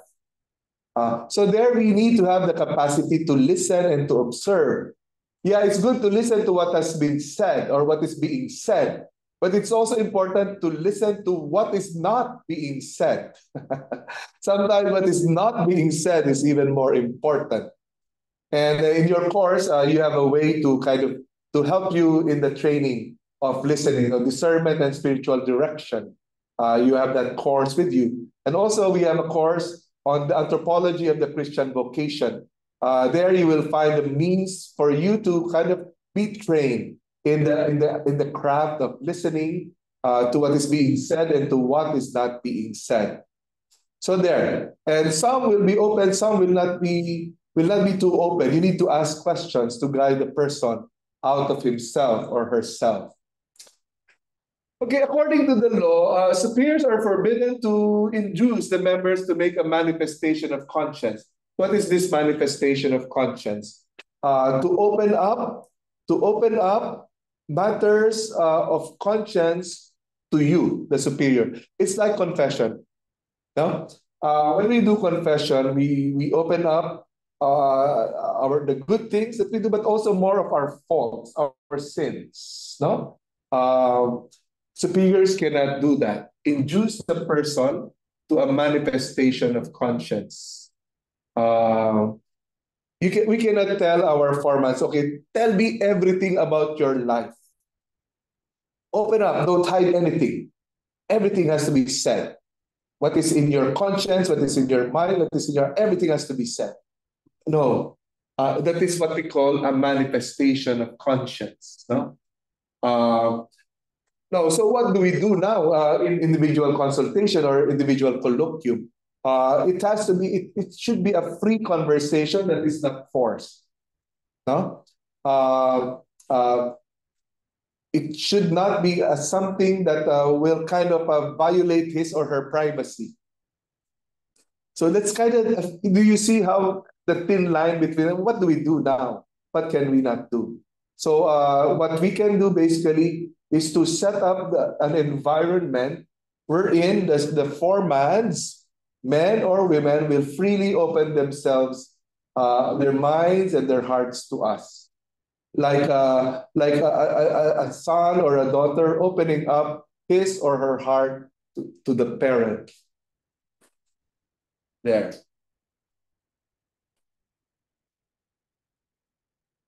Just to deepen our understanding of the manifestation of conscience, what is it? It is the disclosure of all matters of the interior life, both grace and sinful, the disclosure of one's virtues, intentions, affections, and repugnances.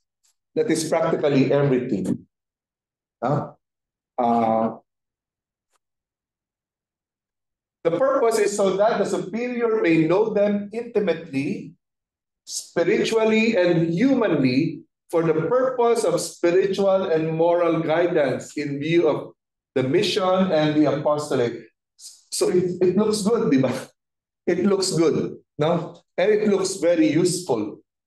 But the thing there is, as religious superiors, we could not take control of everything that is inside the person, because the foreman, the seminarian, or the novice sister also has the right to keep to privacy, basically, no? To privacy.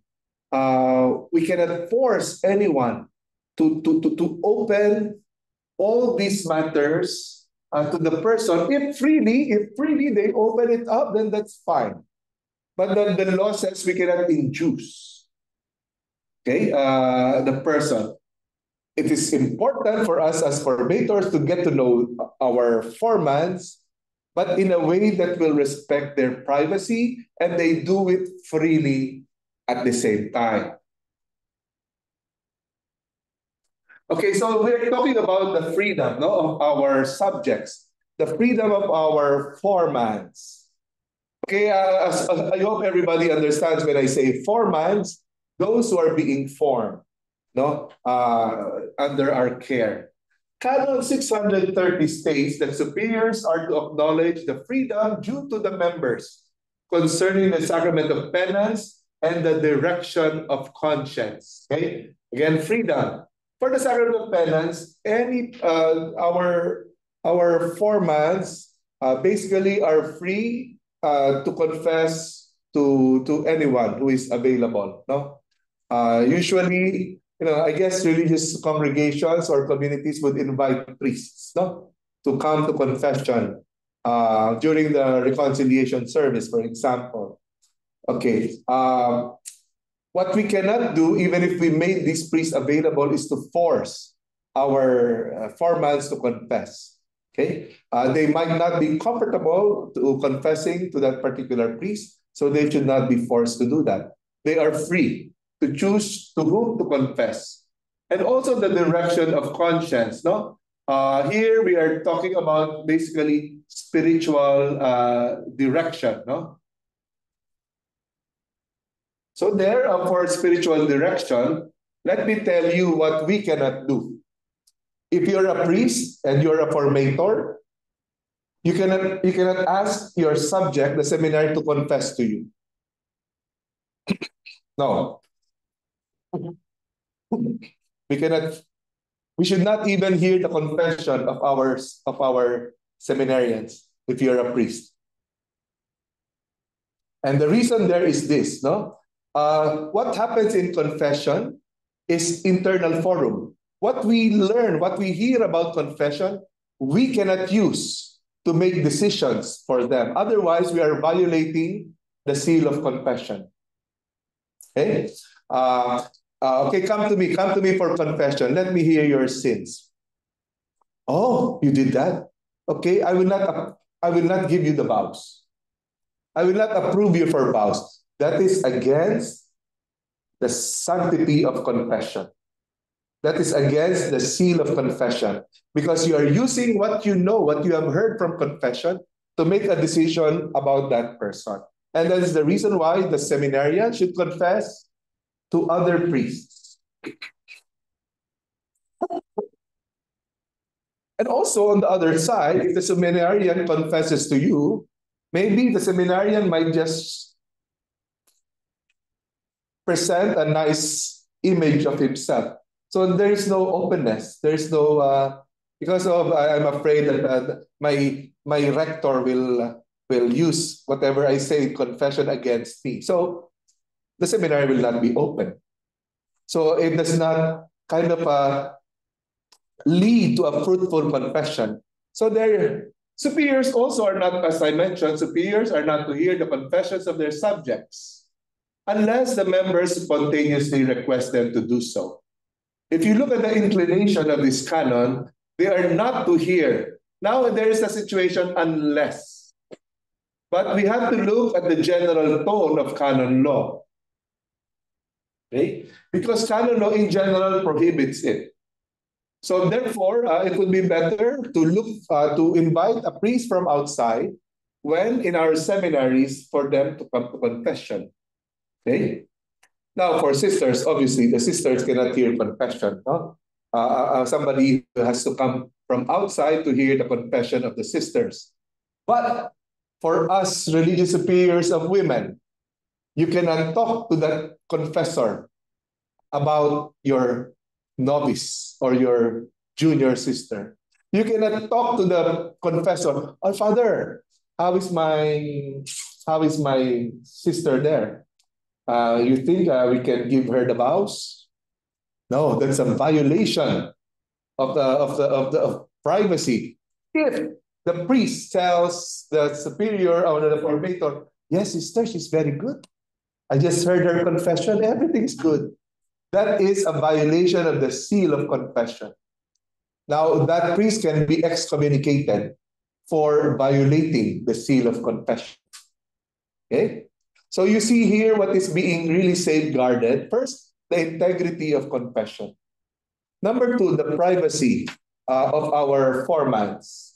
And then on the part of the formators, there should be other ways for us to evaluate the behavior of our sisters outside of these settings, no? Outside of spiritual direction, outside of confession. Something about spiritual direction, not before I call Sister Gina.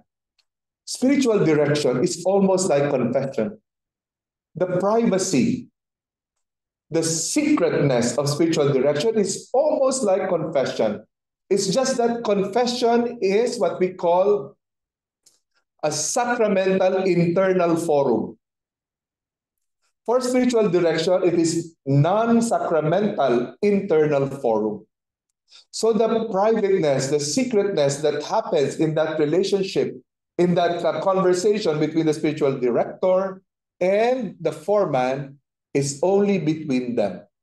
I, as spiritual director, cannot go to the formator, to the novice mistress, and tell the novice mistress what I know about this woman in spiritual direction. That is a violation, again, of privacy.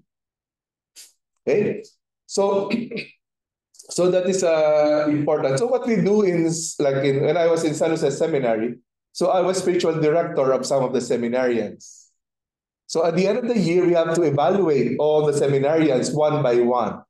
So when it's the turn of my spiritual directee for evaluation, we are asked to go out of the room so that the rest can evaluate the person.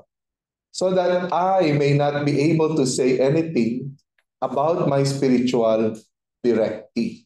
No? Sometimes rectors can be tempted to take the shortcut. Talk to the spiritual director, he knows a lot. So the temptation is, I'll just ask the spiritual director. so that I can make the proper decision regarding this seminary. That's not allowed. No shortcuts. You yourself, as rector, should have the means somehow to evaluate the person by your personal contacts with the seminarians, by your monthly or bi-monthly conversation with seminarians. So personality here is also important. If you the formator should be, somehow we're not perfect, but should have at least the personality wherein the seminarians or the sisters will freely open up to that formator or to that novice master or to that superior. There. Yeah, Sister Gina, you were asking a question.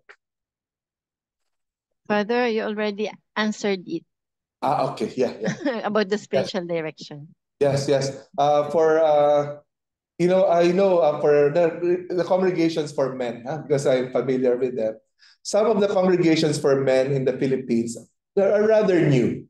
They just arrived in the 1980s. They have very few Filipino priests pa. And then in their formation house, they have the rector, and then one other formator. So when I taught them canon law, I told them the rector, the superior, should not hear the confessions of the seminarians. And then one seminarian raised his hand. How come, Father, in my congregation, my superior hears our confessions? Yeah, because I understand. There are very few. They have no other confessors. But take note, in New Manila, it's like a Vatican City.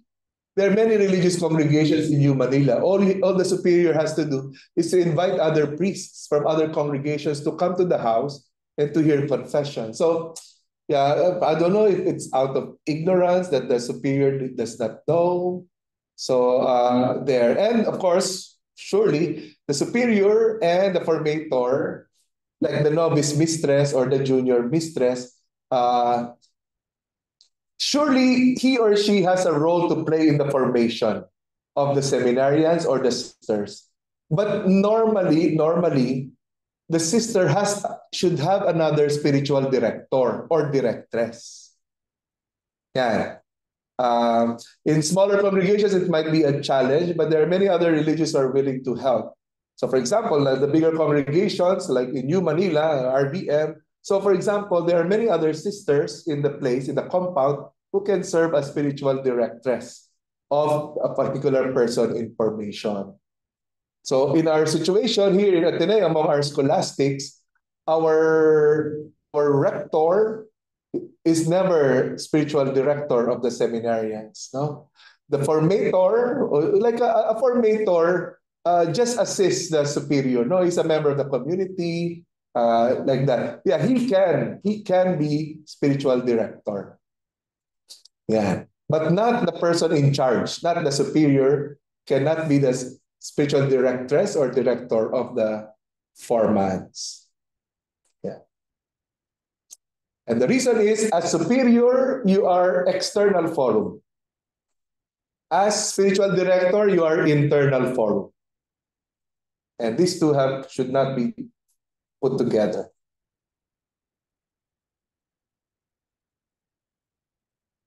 Yeah, it's a challenge because, but there are really certain limits, no?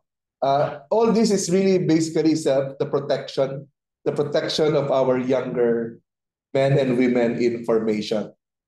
We do not want to have that we are in a position of power. If you are superior, even as a formator, you're in a position of power. There has to be some kind of a limitation to that power in relation to those whom we guide. There.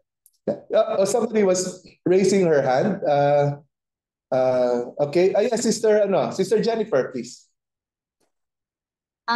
Usually during our formation years, Father, we also have what we call individual colloquium. So it was already written there that it was already from the youngest to the eldest novice or junior.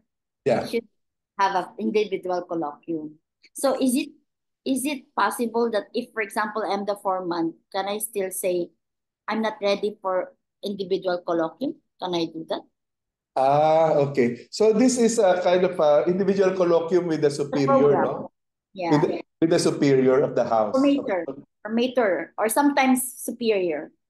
Okay. Yes. Yeah. First of all, I'd have to say that, it is really a duty and obligation of religious superiors. No? The idea is to get to know the person whom we guide. No? That is the purpose of that individual colloquium. No? So not under them. Okay. It's a sisterly act. No? It is a fraternal action. No? That is the spirit of that. It is not to fish. It's not to fish information. It's not to catch somebody. But in some cases we have to know information. But that's the spirit, no? The spirit behind it. So therefore, on the part of the subject, no, of the foreman, it is an equivalent obligation on her part. No? So that person should be able to have some conversation also with the superior. Now, there might be some aspects of her life that she's not ready to open up. No? That should be respected. No? And that's the reason why there is a prohibition about inducing to manifest the conscience. No? So therefore, but still that foreman should be able to share something about herself because that is also her obligation. The spiritual journey, Father. Spiritual journey, sharing of spiritual journey, sharing of challenges and difficulties. It's just that some formans have different levels of readiness and different levels of openness also. Now, for the superior, it's her role or it's his role to guide, to gradually let the person open up, no? Like a flower, as it were, opening up, blossoming.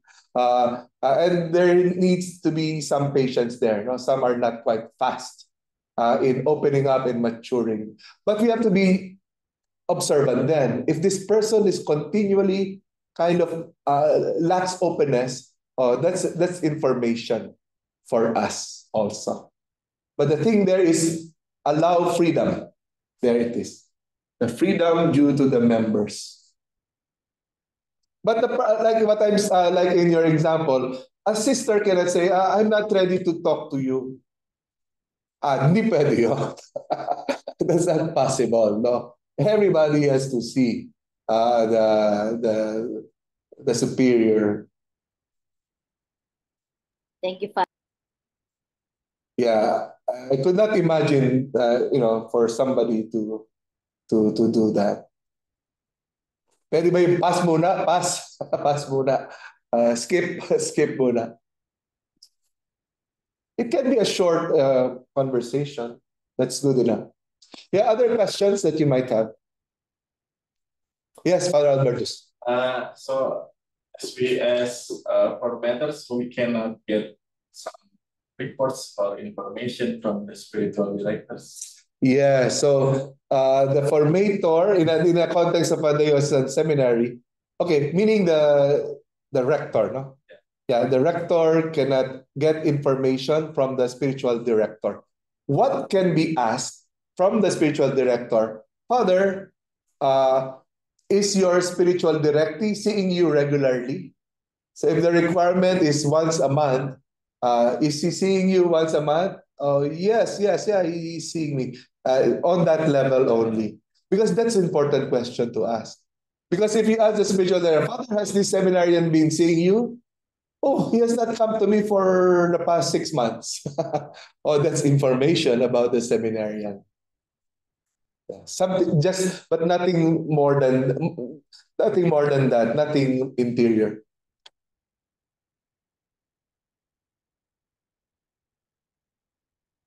Okay, so let's proceed until the completion of this section. No?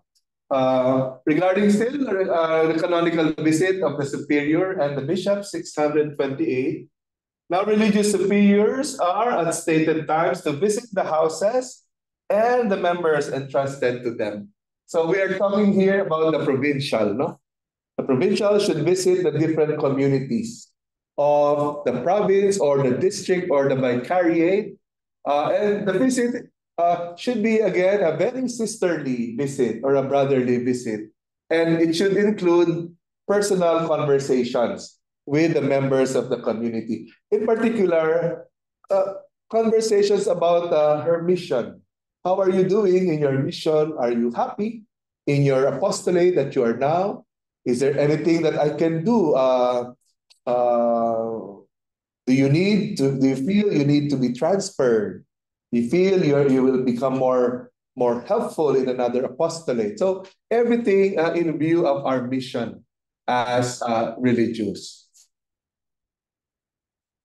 So now, on the other hand, the diocesan bishop has the right and the duty to visit the following, even in respect of religious discipline. Let's see. Okay, the diocesan bishop has the right, karapatan niya, whether or not he will do it, it depends on him. Autonomous monasteries.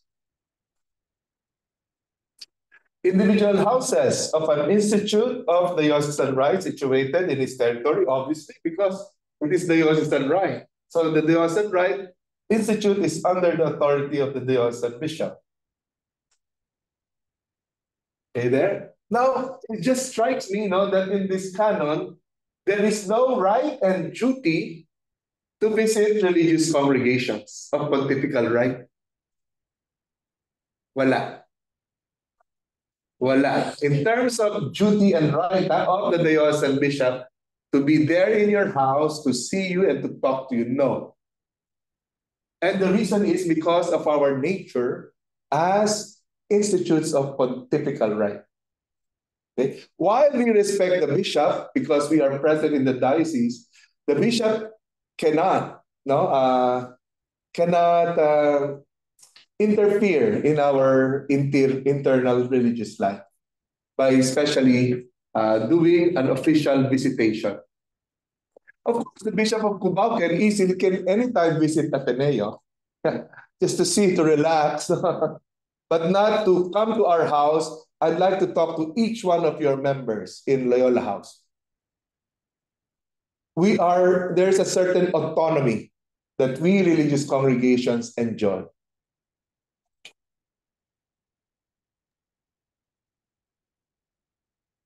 Okay, so next class, we will discuss organs of collegial governance. We'll now move into the discussions on general and provincial chapters.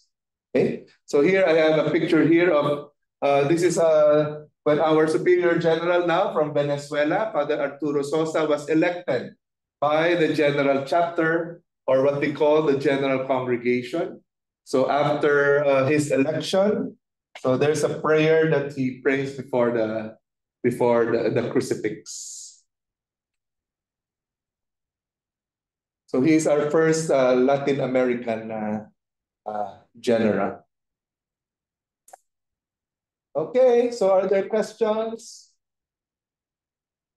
If there are no more questions, oh, by the way, you're supposed to submit soon, no, your midterm reflection paper. Yes. Okay, anyway, so you can submit the papers to me, midterm papers, by email. So it will be best okay, so yeah, it's still later, no? There's still a lot of time. So the deadline is submitted by that time, by March 25, still early. So just a simple reflection, what are the things that have struck you in terms of our discussion from the beginning up to this point in time on discussion on religious institutes? So we will still have a class. So don't write your papers first because we still have other topics to discuss. So the guidelines are in your syllabus on how to prepare your reflection paper. So Sister Chris, yes. Father, good afternoon. Good afternoon. Is it accepted, Father, if for example, a novice opened up about her personal life? Well, in fact, I am not her directress because I'm handling the postulants, Father. So is it okay po? To open herself up to me. yes. And I am not her directress, Father, but I told her that much better if she could open it up to her directress, and she told me she is at home to open that particular topic with me. Yes. Do you reside in the same house, sister? No, Father, no. It's a different communities. Yes, apo. But yeah. the same compound. Same compound. Yeah, of course. Here, yeah, yeah. You know, the general principle is this, no? Yeah, our formans, no, they're free, no? They're very much free. In fact, yeah, they're not discouraged from opening themselves up, no, to other sisters, no, of the congregation. Thank you, Father. Yeah, so personally, it's my opinion that it is good that the foreman is open. No, there is a person to whom the foreman can open herself up, her struggle, especially you belong to the same religious congregation. But what you did is good also at the same time. So to encourage that foreman to really to open up spontaneously to the novice mistress. Yes, Father. Thank you po. Yeah, but there's no rule that each foreman should only talk to the novice mistress. No, in fact, each foreman is encouraged to have a spiritual director or directee with another Thank you, person. Father. Yes, thank you. Now, of course, I'm talking in general terms. Now, you might have specific rules, no, in your congregation regarding this matter. So, if you have, then probably we can discuss. Even privately, you can email me so that I can also express my opinions, no? Because sometimes, okay, it happens, it can happen that our guidelines and regulations might actually be wrong. No, it might be not correct. No? So at least so that I can share my opinion. But there is a general, as long as it's not against human relationships and it's not against canon law, there's a general kind of flexibility about how to do things. No, it's just that we might have different practices. But even whatever practices we have to be submitted to scrutiny also. Yes. Oh, yes. As I forgot, I was not able to read the comment. Was there a comment earlier? Sister Jennifer, you wrote something. Okay. Okay. Make a comment with Sister Chris. Okay. Because sometimes it depends upon the formator. There are times that, yeah, because it happened to me, Father, that I welcome because I was the vocation promoter, and the postulant is very open to me, but I said no, but still I welcomed her. And then it happened that the formator made a comment. She said no, not necessarily like that. Okay, we are discouraged to do that. Yeah, there's a reason for that also, no? Because we want, of course, again, freely, we want our novices, to approach the novice mistress, no? But still, at the same time, naman, we cannot really prohibit any one of them to talk with somebody. Otherwise, but still, if they do come to us, now, for example, if a novice comes to us here in Ateneo, because they are in Novaliches, sometimes they have visits here. And if he approaches somebody to open something up. So I think the good approach is, to welcome that kind of a desire to open up. Because in a sense, we might be able to help also. But still, the goal should be, okay, it's good that you open this up, to your spiritual director or to your novice mistress. So still leading to the formal process of formation. Yeah, that's a good point, Sister Jennifer. Thank you, Sister. Thank you. Okay, so see you next week. We'll pray first to close the class. In the name of the Father, and the Son, and the Holy Spirit. Amen. Glory be to the Father, and to the Son, and to the Holy Spirit, as it was in the beginning, is now, and ever shall be, world without end. Amen. In the name of the Father, and the Son, and the Holy Spirit. Amen. So thank you. Thank you. Thank you. Father, Thank you. yeah. Thank you.